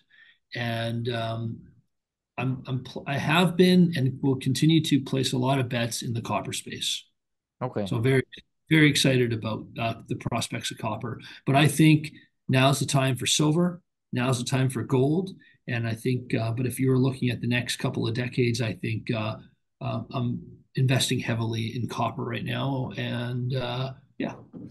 Moving on, that would be i-80 Gold, a gold producing and development company looking to become a mid-tier producer through growing its projects in the US, Nevada specifically, where they house nearly 15 million ounces of the yellow pet rock and over 180 million ounces of the silverish pet rock, as well as some zinc and lead, by the way, that's not included in those gold and silver numbers. Companies listed on the TSX main board as well as the New York Stock Exchange under the ticker symbol IAU and IAUX, respectively, with an average of about 600,000 shares trading on the TSX daily and a 52-week high of $3.60 as well as a 52-week low of $1.68. With a market cap of under $615 million and 300 million shares outstanding today, this is a $2 stock. According to the most recent presentation, there are 24 million warrants and 11 million options, resulting in about 335 million fully diluted shares. As of the last interim financial statement, which is dated December 31, the company had almost $40 million in current assets, over 16 million of which in actual cash, 11.4 million in inventories, as well as some account receivables and prepaid expenses. That sat against almost $61 million in current liabilities, mostly made up by a $32 million current portion of the long-term debt, with account payables and accrued liabilities being the other two large parts of the short-term liabilities.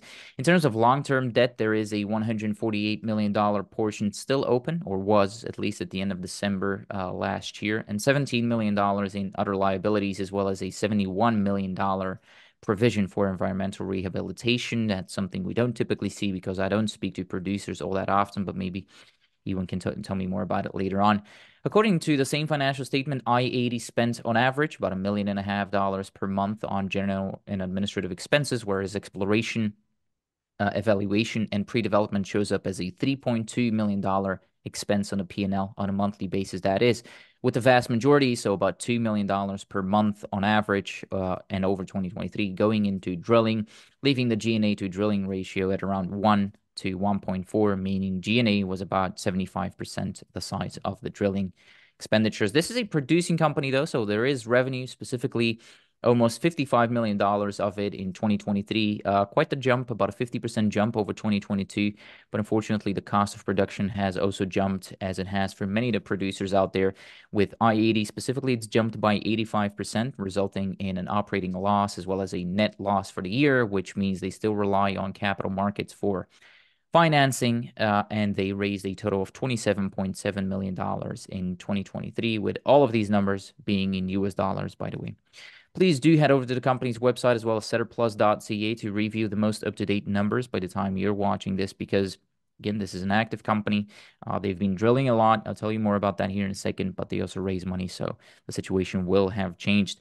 Boring stuff aside, though, as I mentioned at the beginning, this is an aspiring mid-tier gold producer.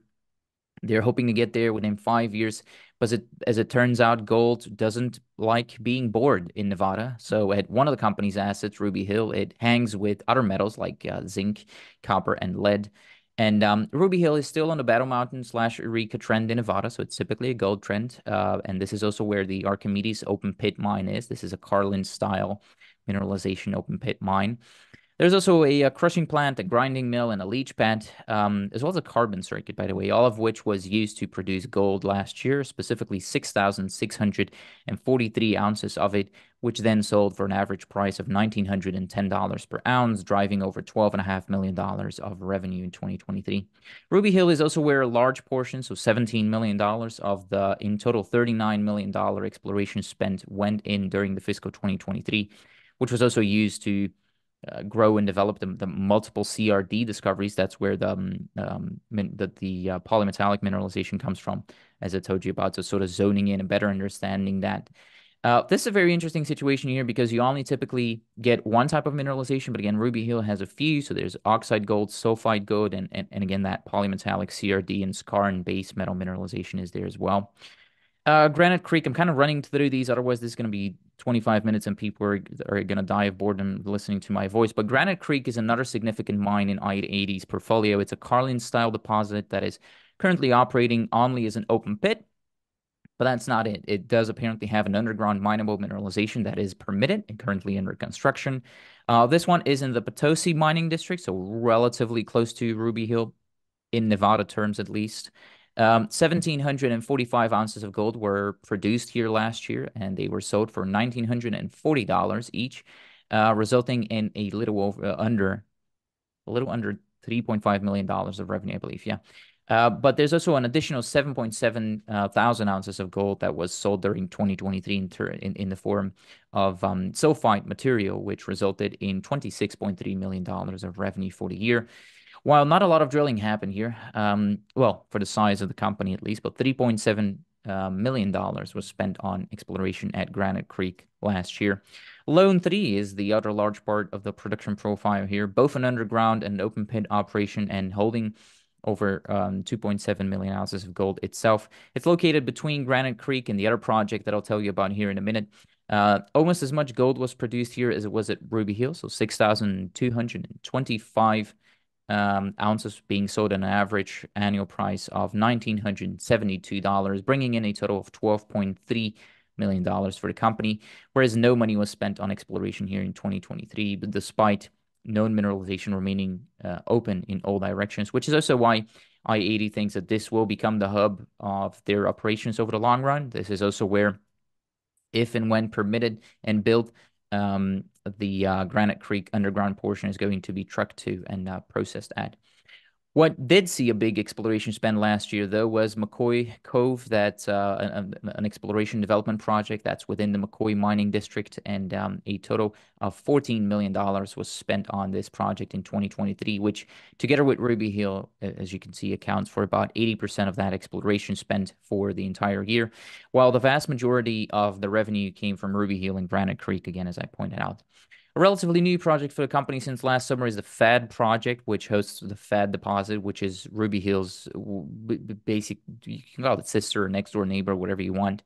i-80's got 100% interest in this property in a share for shares type of deal, which ended costing something like shy of $90 million, if I read that correctly. The FAD deposit is that CRD, right? Something we talked about last week, and i-80 believes it's essentially an extension of the first Ruby Hill mine to a depth of about 700 meters. So essentially, with this acquisition, i-80 is expanding Ruby Hill's footprint. So in a few words, there's a lot going on with i-80, and that's exactly where I want to kick it off, Ewan, because you have been very active in this district, but you're definitely not alone. You have some big boy neighbors, basically, and you state that your long-term goal is to become a mid-tier producer, so between half and 1 million ounces of gold each year within 5 years.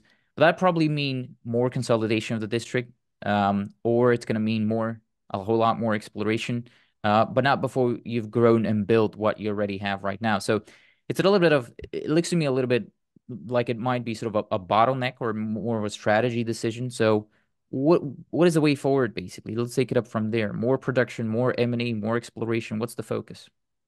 Yeah, M&A isn't something we're currently pursuing at this time. If you look at the details on what we're doing, we are currently planning to build 3 underground mines basically simultaneously. And when you look at our gold production at Ruby Hill and from Lone Tree, that gold production is solely from residual leaching. So the previous open pit mining operation, the heap leach pads, are still being, we're still putting cyanide on those, and we are still recovering gold in a profitable basis. But in terms of our longer term plan to grow our production, that production will come from the construction of 3 underground mines. Granite Creek is the most advanced, so we are underground on that project. We have completed in 23 test mining, is what we call it. We haven't declared commercial production, and we continue to delineate what we expect to be the main deposit through drilling called the South Pacific Zone that we intend to develop this year to become really the cornerstone deposit for the Granite Creek mine. And we would expect that really in the second half of this year and into next year is when we will start to see really increased production and lowering of costs as we bring on what is really our first main deposit. The Cove project, where you mentioned we spent a fair amount of money last year, we have put in the phase 1 of the underground project. So we put in a decline, a portal and a decline to provide a platform to drill off the main high-grade deposit that occurs immediately below that platform in order to advance the Cove project to full feasibility. We are looking to do the same thing at Ruby Hill once we get the permits starting mid this year. And Ruby Hill will be the 3rd project that we start driving underground infrastructure. So our achievement of our longer term aspiration to become a mid-tier producer is really through developing the existing 3 deposits.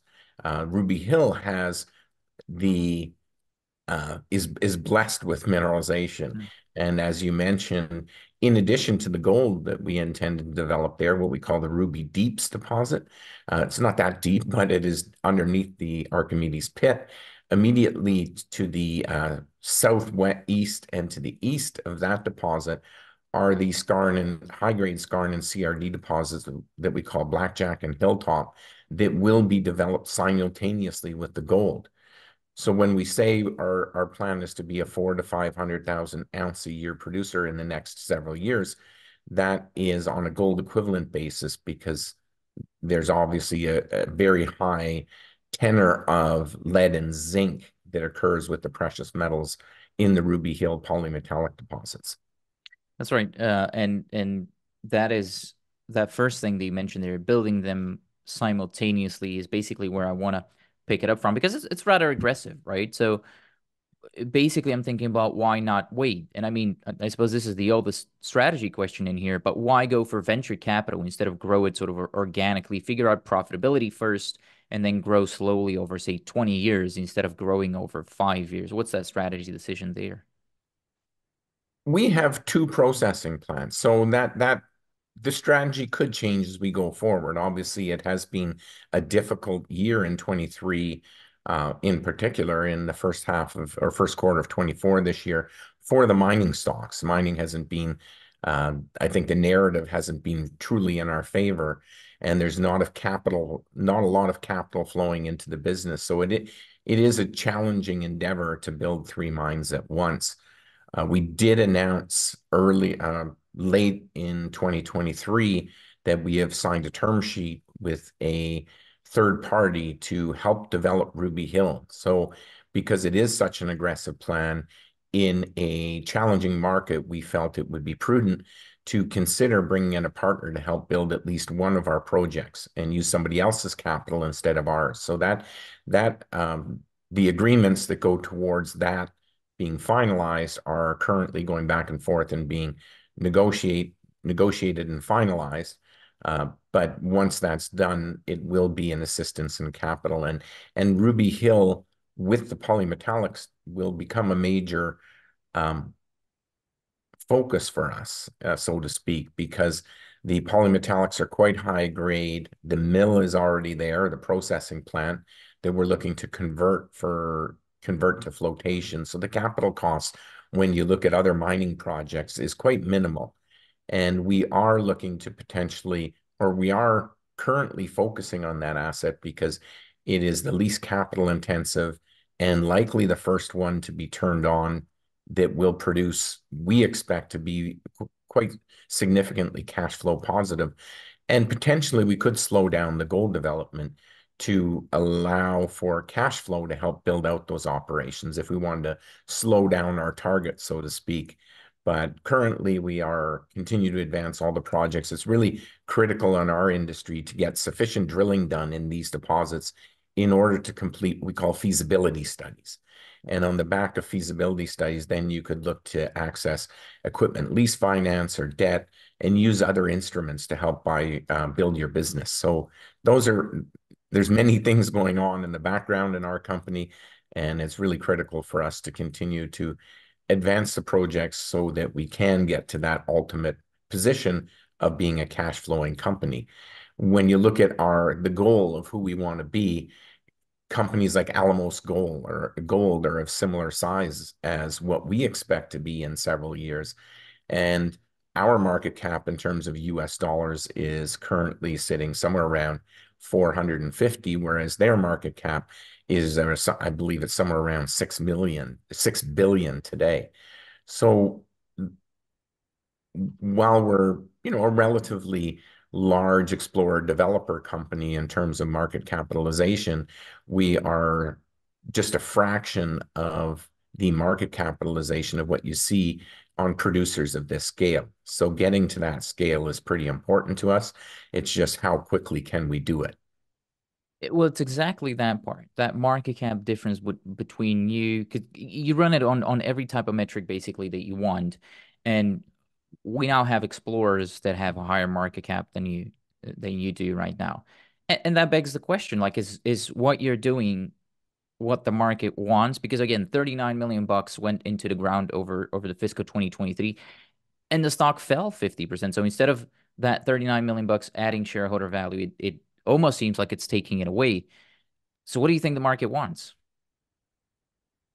I think we've just been caught up in that lack of capital portion of the market. It's kind of where uranium was a few years ago when there was no real narrative towards that sector and the stocks had depreciated. And a lot of the gold stocks, especially explorers and developers, were hit quite hard in 2023. And we were one of those companies. And while we can continue to maintain a pretty aggressive pace of development, we weren't rewarded by the market. And we, like you, kind of scratch our head and say, we had a lot of success. If you look at the results we put out from all three projects that we're drilling, these results are amongst the highest grade and most significant results you'll see globally. And yet our market cap did go down significantly during the year. So we also try to listen to what our shareholders are. We do listen to what our shareholders say, and they want to see us become a cash flow positive company ultimately. And you only do that by continuing to spend money in this business. Mining is quite a capital intensive business, and it often takes many years just to get a permit. And then it takes even longer to build and then become a cash flowing company. We have all brownfield sites that are permitted, so it gives us an advantage. It allows us to fast track our development and operations comparatively. But like you mentioned, there are some explorers that are trading at market caps higher than us, and they're just drilling holes, and they haven't even started the permitting process to allow for development and production, or put out any numbers around what the capital is ultimately going to be. So it's just been, I think it's the narrative hasn't been in the favor of mining companies in general of late, and particularly the development companies like ours who are spending capital to meet their long-term goals. We have Pierre Lassonde and his curve to blame for that. I should make a new curve and just make it go from upper left to lower right. That's maybe more fitting for this time of the market. But how do you think you're going to be bringing in any more partners though for all three of those, or is it just sort of on a see as you go basis type of thing? I would say never to help develop these projects. We do realize the need for capital is quite significant over the next several years. So, I think we'd prefer a partner who is a financial partner rather than a direct partner in the project. But it is possible if we saw the right transactional terms that we could consider a partner to build all of the business. We do have one of the largest bases of resource, gold and silver, in all of the United States. And, in some ways, there's enough to share, so to speak. Right. Yeah. Okay, fair. That's, yeah, well, not something you can tell me more about right now, but that's something I will be paying attention to. How many years do you think it's going to take before you become profitable? Again, another sort of a wild guess here, of course, but you say 5 years before you become a mid-tier producer. You're targeting, I believe, 400,000 ounces within that 5 year. Are you going to be profitable by then, or is it going to take another 5 after that to get profitable? I would think that over the 3 to 5 year term, we should start to see profits more individually by project. As we ramp up Granite Creek to full development, currently we have a processing agreement with our next door neighbor, Nevada Gold Mines, at the Turquoise Ridge operation. And when we build out the South Pacific zone and it becomes part of our daily production profile, we actually expect within the next 12 months that asset on a standalone basis will be generating positive revenue versus the mining. So it'll be the first profitable on a by project basis. But we are still developing Cove, we are still developing Ruby Hill, and ultimately we have to convert those plants. So it's really, I believe that when we bring on the Ruby Hill polymetallic deposit, that we expect to become more cash flow positive. And that will be when we get to the point where we can start looking at using that cash flow to build our business. And that is expected to be in about 26 or 27. You just said that, yeah, you just said that you pay attention to sort of what shareholders are saying and what they want. That's sort of what I was trying to do right before this interview, kind of bring myself up to date with the online chatter, if you will, around i-80. And the audience seems to be split between the long-term strategy, like what is the long-term strategy, and they're split between, do you sell in the meantime as all of this is happening that you told me, or do you become one of the very few mine builders left in the market? Because again, and that's something we can talk about, there's not that many mine builders. There's a couple of mine buyers who buy ready mines, but not many people are actually out there building mines. So what do you think is the long-term strategy? Sell in the meantime, or just build this into a mid-tier and then a large producer? If you look at where i-80 came from, it came from a spin out of a takeover. So my previous company, Premier Gold Mines, with the large Greenstone project in northwestern Ontario, we were acquired just about 3 years ago now. And as part of the acquisition, we spun out the Nevada portfolio and are now advancing just Nevada. We've made several acquisitions. We've assembled a team led by Matt Gilley, who's our president in Reno, who have tremendous experience not only building mines in Nevada, but operating those mines. So we've assembled a team who has built and run operations in the state. So our goal is to build that mid-tier mining company. However, as in the past, if we got the right proposal come our way or the right circumstances were there, M&A is always a possibility when you have large scale resources in safe jurisdictions. Do you think royalty is going to be part of that mix too? And at what stage would you typically get most of the attention from royalties? Royalties and streams, we do have royalties. So some of these assets have been previously mined. Barrick or Newmont was mining Lone Tree, and there are royalties associated with the various projects. So tacking on additional royalties is not something that's part of our near-term or long-term strategy. We do have a gold prepay, so we sold gold forward. That's a strategy we have employed because while you might take a discount on the metal, in 2 or 3 years, that royalty, so to speak, goes away. Whereas when you put a royalty or a stream on your asset, that goes forever. Typically, those agreements are a forever hindrance on your future cash flow.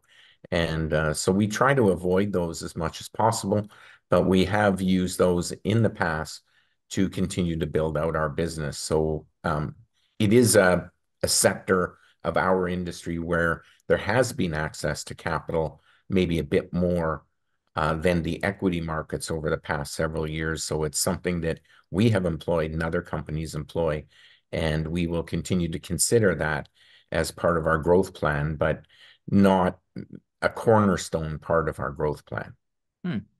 Fair point. I like that last sentence. It made it more clear for me. Do you personally or anyone else within your team own any of the royalties on any of the projects that you're involved in right now? No. Okay.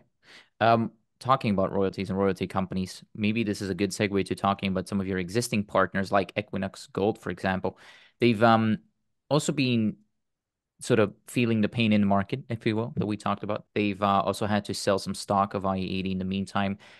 Are you talking to them? What are they telling you about the rest of the position? What are the other large shareholders telling you about their stock, given again the difficult markets here? I think there's always buyers and sellers in our market. You can't stop people from doing what they want with their capital. Equinox Gold, like ourselves, are in a position where they are building out operations as well. So it's a time when they, like us, need capital. And they did sell some of their block, and it's possible going forward that they would sell more. Other large shareholders, um, um, I think our second largest shareholder is the Sprott funds out of the US, and they participated in, and I believe all of the financings we've completed to date. And I'm listed as one of the top shareholders, and similarly, I've participated in every financing we've done to date. Maybe you can talk to me about how that I know how that happens with juniors when there's like a big shareholder, he wants to sell, he goes up to CEO, the CEO then looks for a new home for the shares so that it doesn't create too much of a market reaction.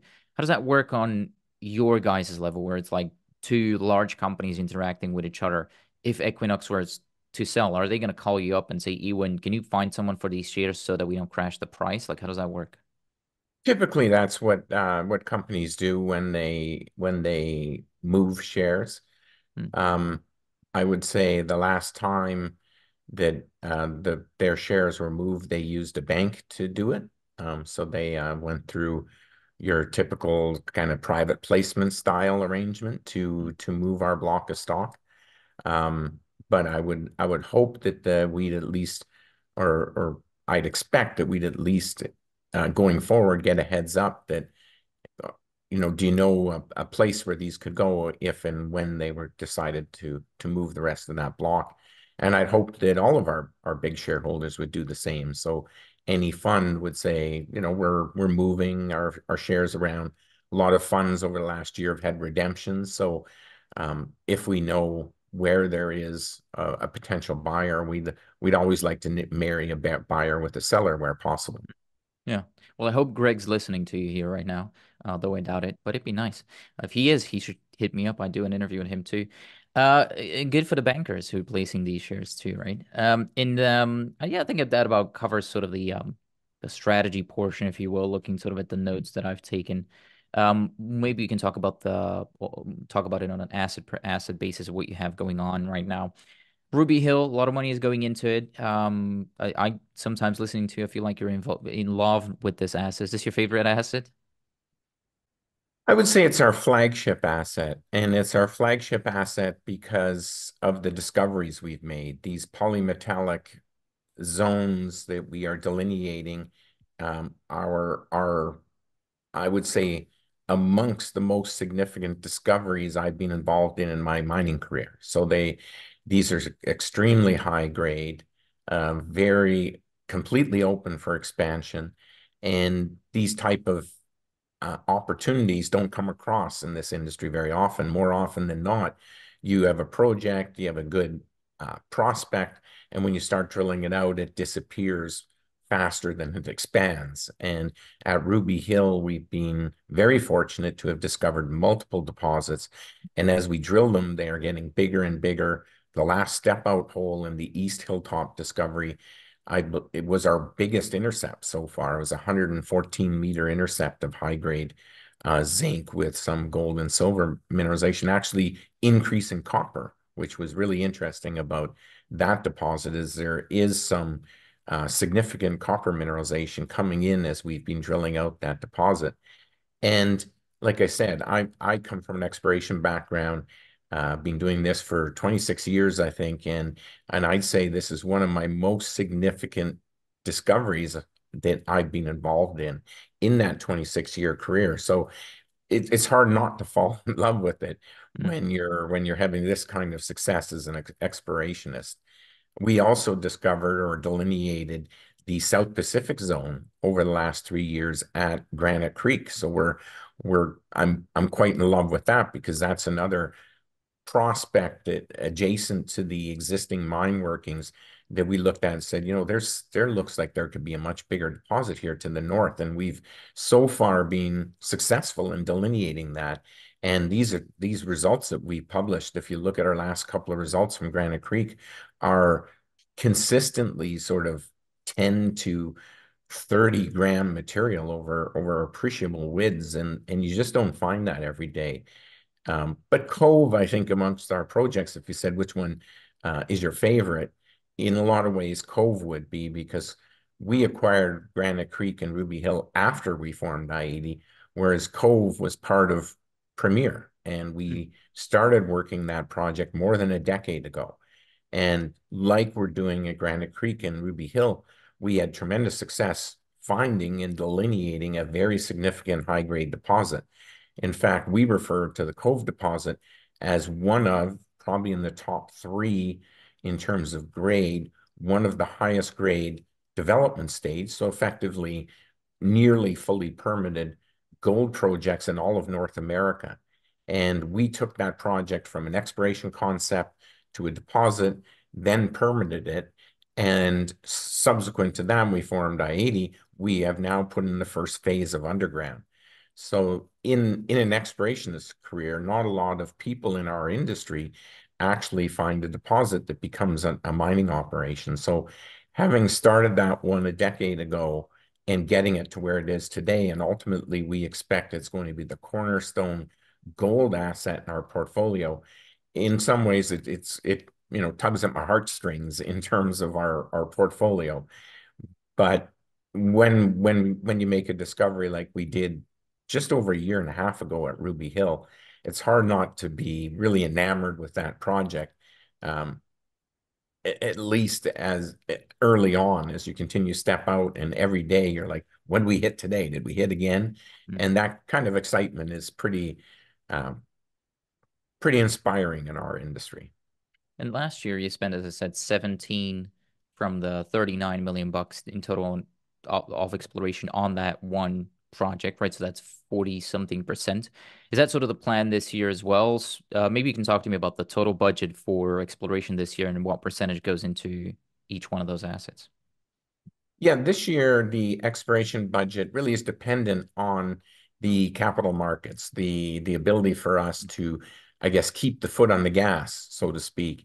And Ruby Hill is again expected to be our biggest spend this year in terms of exploration dollars. But once we formally form the partnership, we are expecting that drilling will be funded by the partner, not by ourselves. All of it? Yes, all of that exploration spend. And that's why we released the final results of the 24 drilling. We drilled a few holes just a few weeks back. And as part of that press release, we put the final holes of the first phase of drilling, because we are right now not doing any drilling on that property so that we don't spend our own dollars, with the anticipation of having a partner who will be funding the project for what we expect will be the next couple of years. At Cove, we are looking to continue that program, and that program is expected to go into 2025 and is another big part of our project as we move Cove from being a deposit to something that we can actually deliver a feasibility study on and get to the point where we actually do make a full construction decision. So those two have a lot of drilling planned for the next I'd say 12, 18 months. And then Granite Creek is more development of underground. But as we're doing that, we plan to do similar or larger drill program than we did last year. So I'd like to think that ultimately we'll be in a position to do about another 10 or 15 million there this year, but that will obviously be budget dependent. Right, capital markets dependent too. What are you doing any more metallurgical work at Ruby Hill? I think you did some last year. But we have, well, eventually we have to know how these things are going to work and the type of circuits that you're going to have to install for the other concentrates and stuff like that. So are you doing any work on that? Yes, we did a fair amount of metallurgy on all of the polymetallic deposits last year. So on the hilltop zones, on Blackjack, on FAD, which was the acquisition we made to the south in 2023. And we are expecting the final report from our work here in the coming weeks. So that part of that project has been advanced significantly over the past 12 months. And there's additional work that'll continue to be done on that until we ultimately start up the plant. But other than where we get oxidation of the sulfides, which is only in the upper parts of the mineralization, we are expecting this to be especially the skarn and the bigger FAD deposit, what we see in terms of mineralogy, we're expecting these to be comparatively very, very good metallurgical properties when you look at similar type deposits across the globe. Okay, fair point. That's exactly where I was going with this, trying to figure out how it's going to be. But then eventually you're going to be selling what, a zinc concentrate? Is that what you're hoping to be selling, or a copper concentrate? Zinc and a lead is what there's mineralization that we're looking to convert the Ruby Hill plant to a base metal flotation plant with two circuits, a zinc and a lead circuit, and sell two separate concentrates. Our expectation, and I guess our hope, because we haven't released it yet, when you're drilling these type of deposits and they have a large amount of precious metals like the hilltop zones do, and FAD, which is extremely high grade in gold and silver, is you hope that the silver mineralization reports to lead, because in lead concentrates you get much better payability out of smelters than you do if you have silver and zinc. Zinc smelters don't recover silver as well. So you're always looking for metallurgical quality whereby the silver reports to the lead concentrate. And same with gold. You'd prefer for the gold to report to lead or be free milling, so to speak. So if you could concentrate that gold on site and process it at one of our facilities right there in Nevada, would be a much better outcome than it being in a concentrate. So you actually hope that if possible, the gold becomes free milling, and then you can get it much more quickly. It doesn't have to go on a train and then a boat to a smelter, and then you get paid for it. You get your payability much quicker. So those are the things I'd say to look out for when any company releases metallurgy, including ourselves. And what we've seen so far looks quite encouraging. So we're really liking what we're seeing in terms of results to date. I'm not hearing much about the copper payability. I know some smelters don't pay as much as you would technically get paid for on a spreadsheet. So maybe you can talk to me about that as well. The copper mineralization is just starting to come into the equation at Ruby Hill. So most of the Blackjack deposit is effectively very low in copper. It doesn't have enough copper that we would look at putting in a copper circuit. Similarly, FAD has very little copper mineralization. And the upper and lower hilltop zones that we first discovered on the south side of the Archimedes pit are also fairly low in copper. So it isn't until recently when we discovered the East Hilltop zones and have been drilling that out, and especially stepping out to the south and at depth, that we've started to see elevated copper. In fact, over smaller intervals, we've seen over 1% lately. And there's copper mines that produce at less than 1%, and that 1% copper is coming in with say 20% zinc. So we're not jumping up and down about the copper yet because it's early days in terms of developing that. So in our current vision of concentrates, right now, copper is not part of that equation. But as we continue to hopefully grow this East Hilltop discovery, we're definitely hoping that that transitions to a copper deposit. And that would really be a game changer for us as a company as well, I think. I think Mark Bristow is also hoping that it transitions into a copper discovery too, given his recent media appearances. What Yeah. are you still targeting a Q2 for an updated resource here, or do you think it's going to take longer now?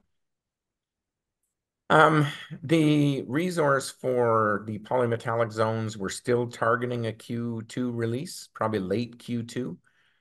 We have now, since we finished the last drilling, of the drilling we were doing, so it's been about an 18-month drill program we performed on those polymetallic deposits, and we are now at a position where we've got all of the assays in. So we're modeling those deposits. We do a lot of that modeling internally first, and we're talking with 2 or 3 different independent engineering firms in order for them to come in, do whatever they need to do, take our data, build a resource, and publish that resource. So we have in the next month, we'll have a good idea internally what those look like, but it's getting them to a point where we meet the 43-101 requirements to release a resource that is going to take some additional time. So we're still planning mid-year, is targeting that as being our release date for the polymetallic resources.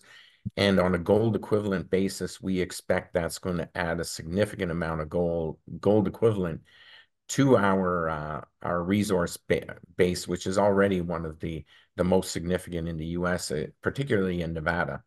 And none of the polymetallic deposits are currently part of our quoted resource that you'll find as a company. So we've talked about exploration spend, updated resource here in Ruby Hill.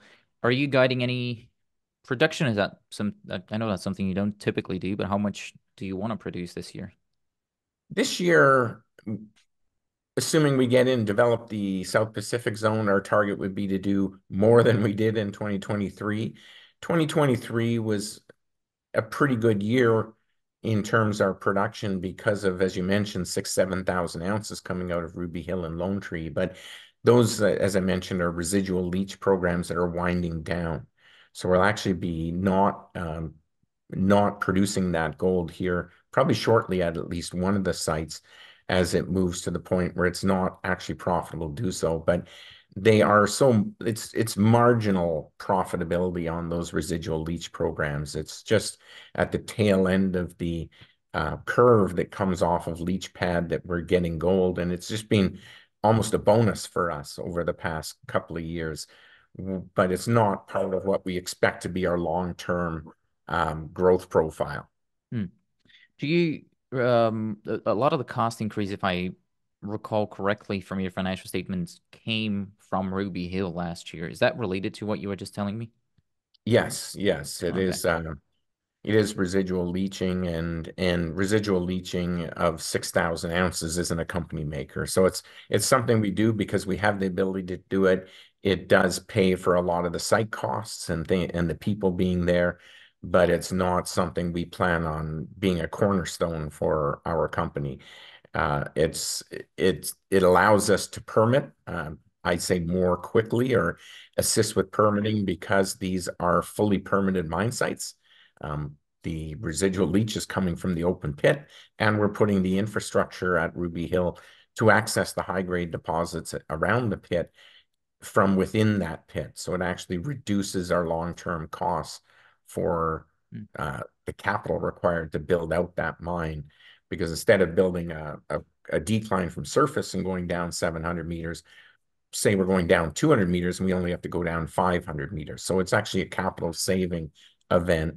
And we're planning to do exactly what we have at Granite Creek and at Ruby Hill. So Okay. 2 declines out of the existing pit to access the higher grade mineralization peripheral to that open pit.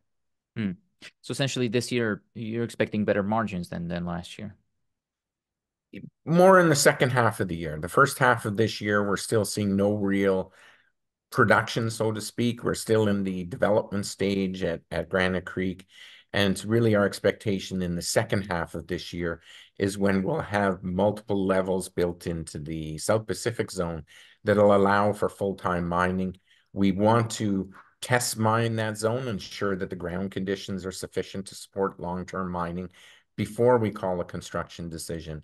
But on demonstrating that it is a mineable deposit, we can demonstrate that with the costs expected for that mining, that it is going to be a profitable operation. That's when you'd expect us to announce a feasible or a construction or a production decision and start to provide guidance. At this time, we want to make sure that each zone that will be part of our long-term mine plan is actually mineable. In Nevada, a lot of the deposits are associated with major fault structures, and at times you can have bad ground conditions. It's known to have, ground condition issues at some mines, not all mines, but that's across the globe. You see that because fault structures are very important for the mineralizing fluids, and so you're dealing often with different rock types and sometimes ground condition issues. And those ground condition issues can be insurmountable in operations. And we want to make sure that's not the case at our project before we put in the last big part of capital, say building out our mills. We don't want to do that until we've demonstrated that each deposit is mineable first. And then you put up the big capital, which is starting up your mills. So we're trying to do things on a much more regimented basis, more like how a major mining company would develop an operation. The newest gold mine coming into production in Nevada is Gold Rush. That's a very large operation being constructed by Nevada Gold Mines at Cortez. And Gold Rush, I believe Nevada Gold Mines went underground 4 years ago on that project. They did all of the underground drilling. They did all the final permitting for long-term development. I'm sure they've now demonstrated to themselves that this deposit is mineable in a profitable basis. And it was only a month or two ago that they officially announced that that is becoming a mine. So it took them many years to get there. We're hoping to do it much more quickly than that because we're not trying to build a mine that's going to produce 400,000 to 500,000 ounces on its own a year. So they had to put in a lot of development to get to the point where they can turn it on at that type of scale. Whereas we're looking at going in and doing sort of 50 to 150,000 ounce a year operations with less capital put in and hopefully as good or higher grades than what you're going to see coming out of Gold Rush. So the grade will hopefully make up a bit for the lesser amount of ounces produced. And essentially, to translate this to my 5-year-old brain, you're looking for rocks that are hard enough to sustain production, but not too hard so they break your mills, basically. Exactly. Okay. Actually, in mining, you want as soft as the rock as you want because they're the easiest to crush, the easiest to liberate, and long term, it actually makes your long term cost or can assist in making you a much lower cost per ounce or per pound company compared to your peers if you have soft rock. So Nevada has, for the most part, soft rock, but it's the wall rocks, so the footwall and hanging wall rocks, you hope are much more competent so that they withstand a mining scenario. But yeah, good point. I wouldn't have pointed that out about hard and soft rock unless you brought it up. That's pretty much the only thing I know about geology here, so it's helpful. What do you do you have the ability? Well, as far as I understand it right now, based on what you're telling me, you don't necessarily have the ability to move around with the gold price, as in, like, if gold shoots to finally the $10,000 that everyone is always promising me here over the next couple of years, do you have the ability to do everything that you're doing much quicker, or is it really gold equities price dependent more than it is gold price dependent? I think those two go hand in hand. When gold price typically, except for what we've seen in the last year, Yeah. typically when the gold price moves, the equities move much higher. There's much more access to capital for companies who are looking to develop. And I would think that if we do go to 22, 23, 24, 25, and even 10, as you mentioned, that there will be very significant interest in the sector, and that will translate into additional access to capital, which could allow us to fast track projects. But in terms of the deposits we want to build, it won't make much change. You might mine a bit lower grade than you're thinking about now with higher gold prices, because you can take out more, you can sort of lower your cutoff grade, so to speak. So instead of everything that's 3 grams or less, you say, I don't want that. I just want everything that's 3 grams or more. Maybe that goes to 2 grams. And if the gold price goes up. So it just allows a bit of flexibility in your operation, but I wouldn't say it would make a huge difference in how much we would be mining. Right. Okay. Fair point. We haven't really. Oh, I know you don't have too much time left anymore here, but we haven't really talked about G&A too much. I typically like asking about it when I'm looking at explorers, but when I see like 200 grand-ish, I start frowning. And then with you, I see 1.5 million. Obviously, a much larger company. It's almost multiple companies together, right? You're doing exploration, you're doing development, and you're doing production. So it obviously makes sense to have a higher G&A. But so I don't necessarily know how to look at it. But yeah, I came out at about 1.5 million G&A a month. Is that what you're targeting for 2024 as well? Yeah, we have people and a production facility at Lone Tree. We also have an operating assay lab there that we operate. So that G&A includes running that site, having those employees there. Same with that Ruby Hill. Where we're running that heap leach pad. We are advancing the permitting to go underground and build the Ruby Hill mine, polymetallics and gold. So we have a staff there, and we have an active heap leach pad, which we have to take care of. And then at Granite Creek, we're underground on that project, and we have mine site people, we have power, everything that's associated with that. Every site has grid power. And then at Cove, we put in the underground, we have grid power, we have people on site. So we do have a fairly, having 4 active sites, we have a large number of employees. And when the more employees you have, the more G&A you have. And then there's the costs of running a company going to G&A, the legal, the accounting, et cetera. So I would say comparatively, of companies who are doing what we're doing with 4 sites, we'd be on the low end, not on the high end. Yeah. But essentially, that's what you're targeting for 2024 as well, about 1.5 million a month. Yep, but similar to what we had in 2023. Yep. So not, yeah, okay, not necessarily expecting anything to change largely. Well, that makes sense too with your partner who's going to be financing it. You're going to stay the operator. They're going to finance it, right? Because you know the geology there, I assume. Yeah, what we did put out is that the term sheet that we signed provides for the partner to acquire a minority interest, not a majority, and we will remain operator. A lot of joint venture partners, when they come in, will only be a partner if they get a majority interest. Typically, in joint venture scenarios, when smaller companies bring in a partner to develop, it's a larger company, and the larger company often wants control. We were able to secure a partner who did not want to operate the site. They wanted us to continue operating. And that's why we chose this partner, is because we get to maintain the majority interest in the project. We get to maintain control through operatorship. And it was just a much better scenario for us. Yeah. Good. Well, this has been a very good overview, and I know you have to go now. I really do appreciate you investing so much time in me, and hopefully I can get an update anytime soon when you have some of those results, or potentially that official structure of the partnership going forward. But it's been nice. What am I forgetting to ask you? What did you come here hoping to talk about, but I'm failing to bring up? I just say that we are a company that trades on the New York and Toronto Stock Exchange. In total gold resources, that's measured, indicated, plus inferred, we have over 14.5 million ounces, which makes us one of the largest holders of gold resources in the United States.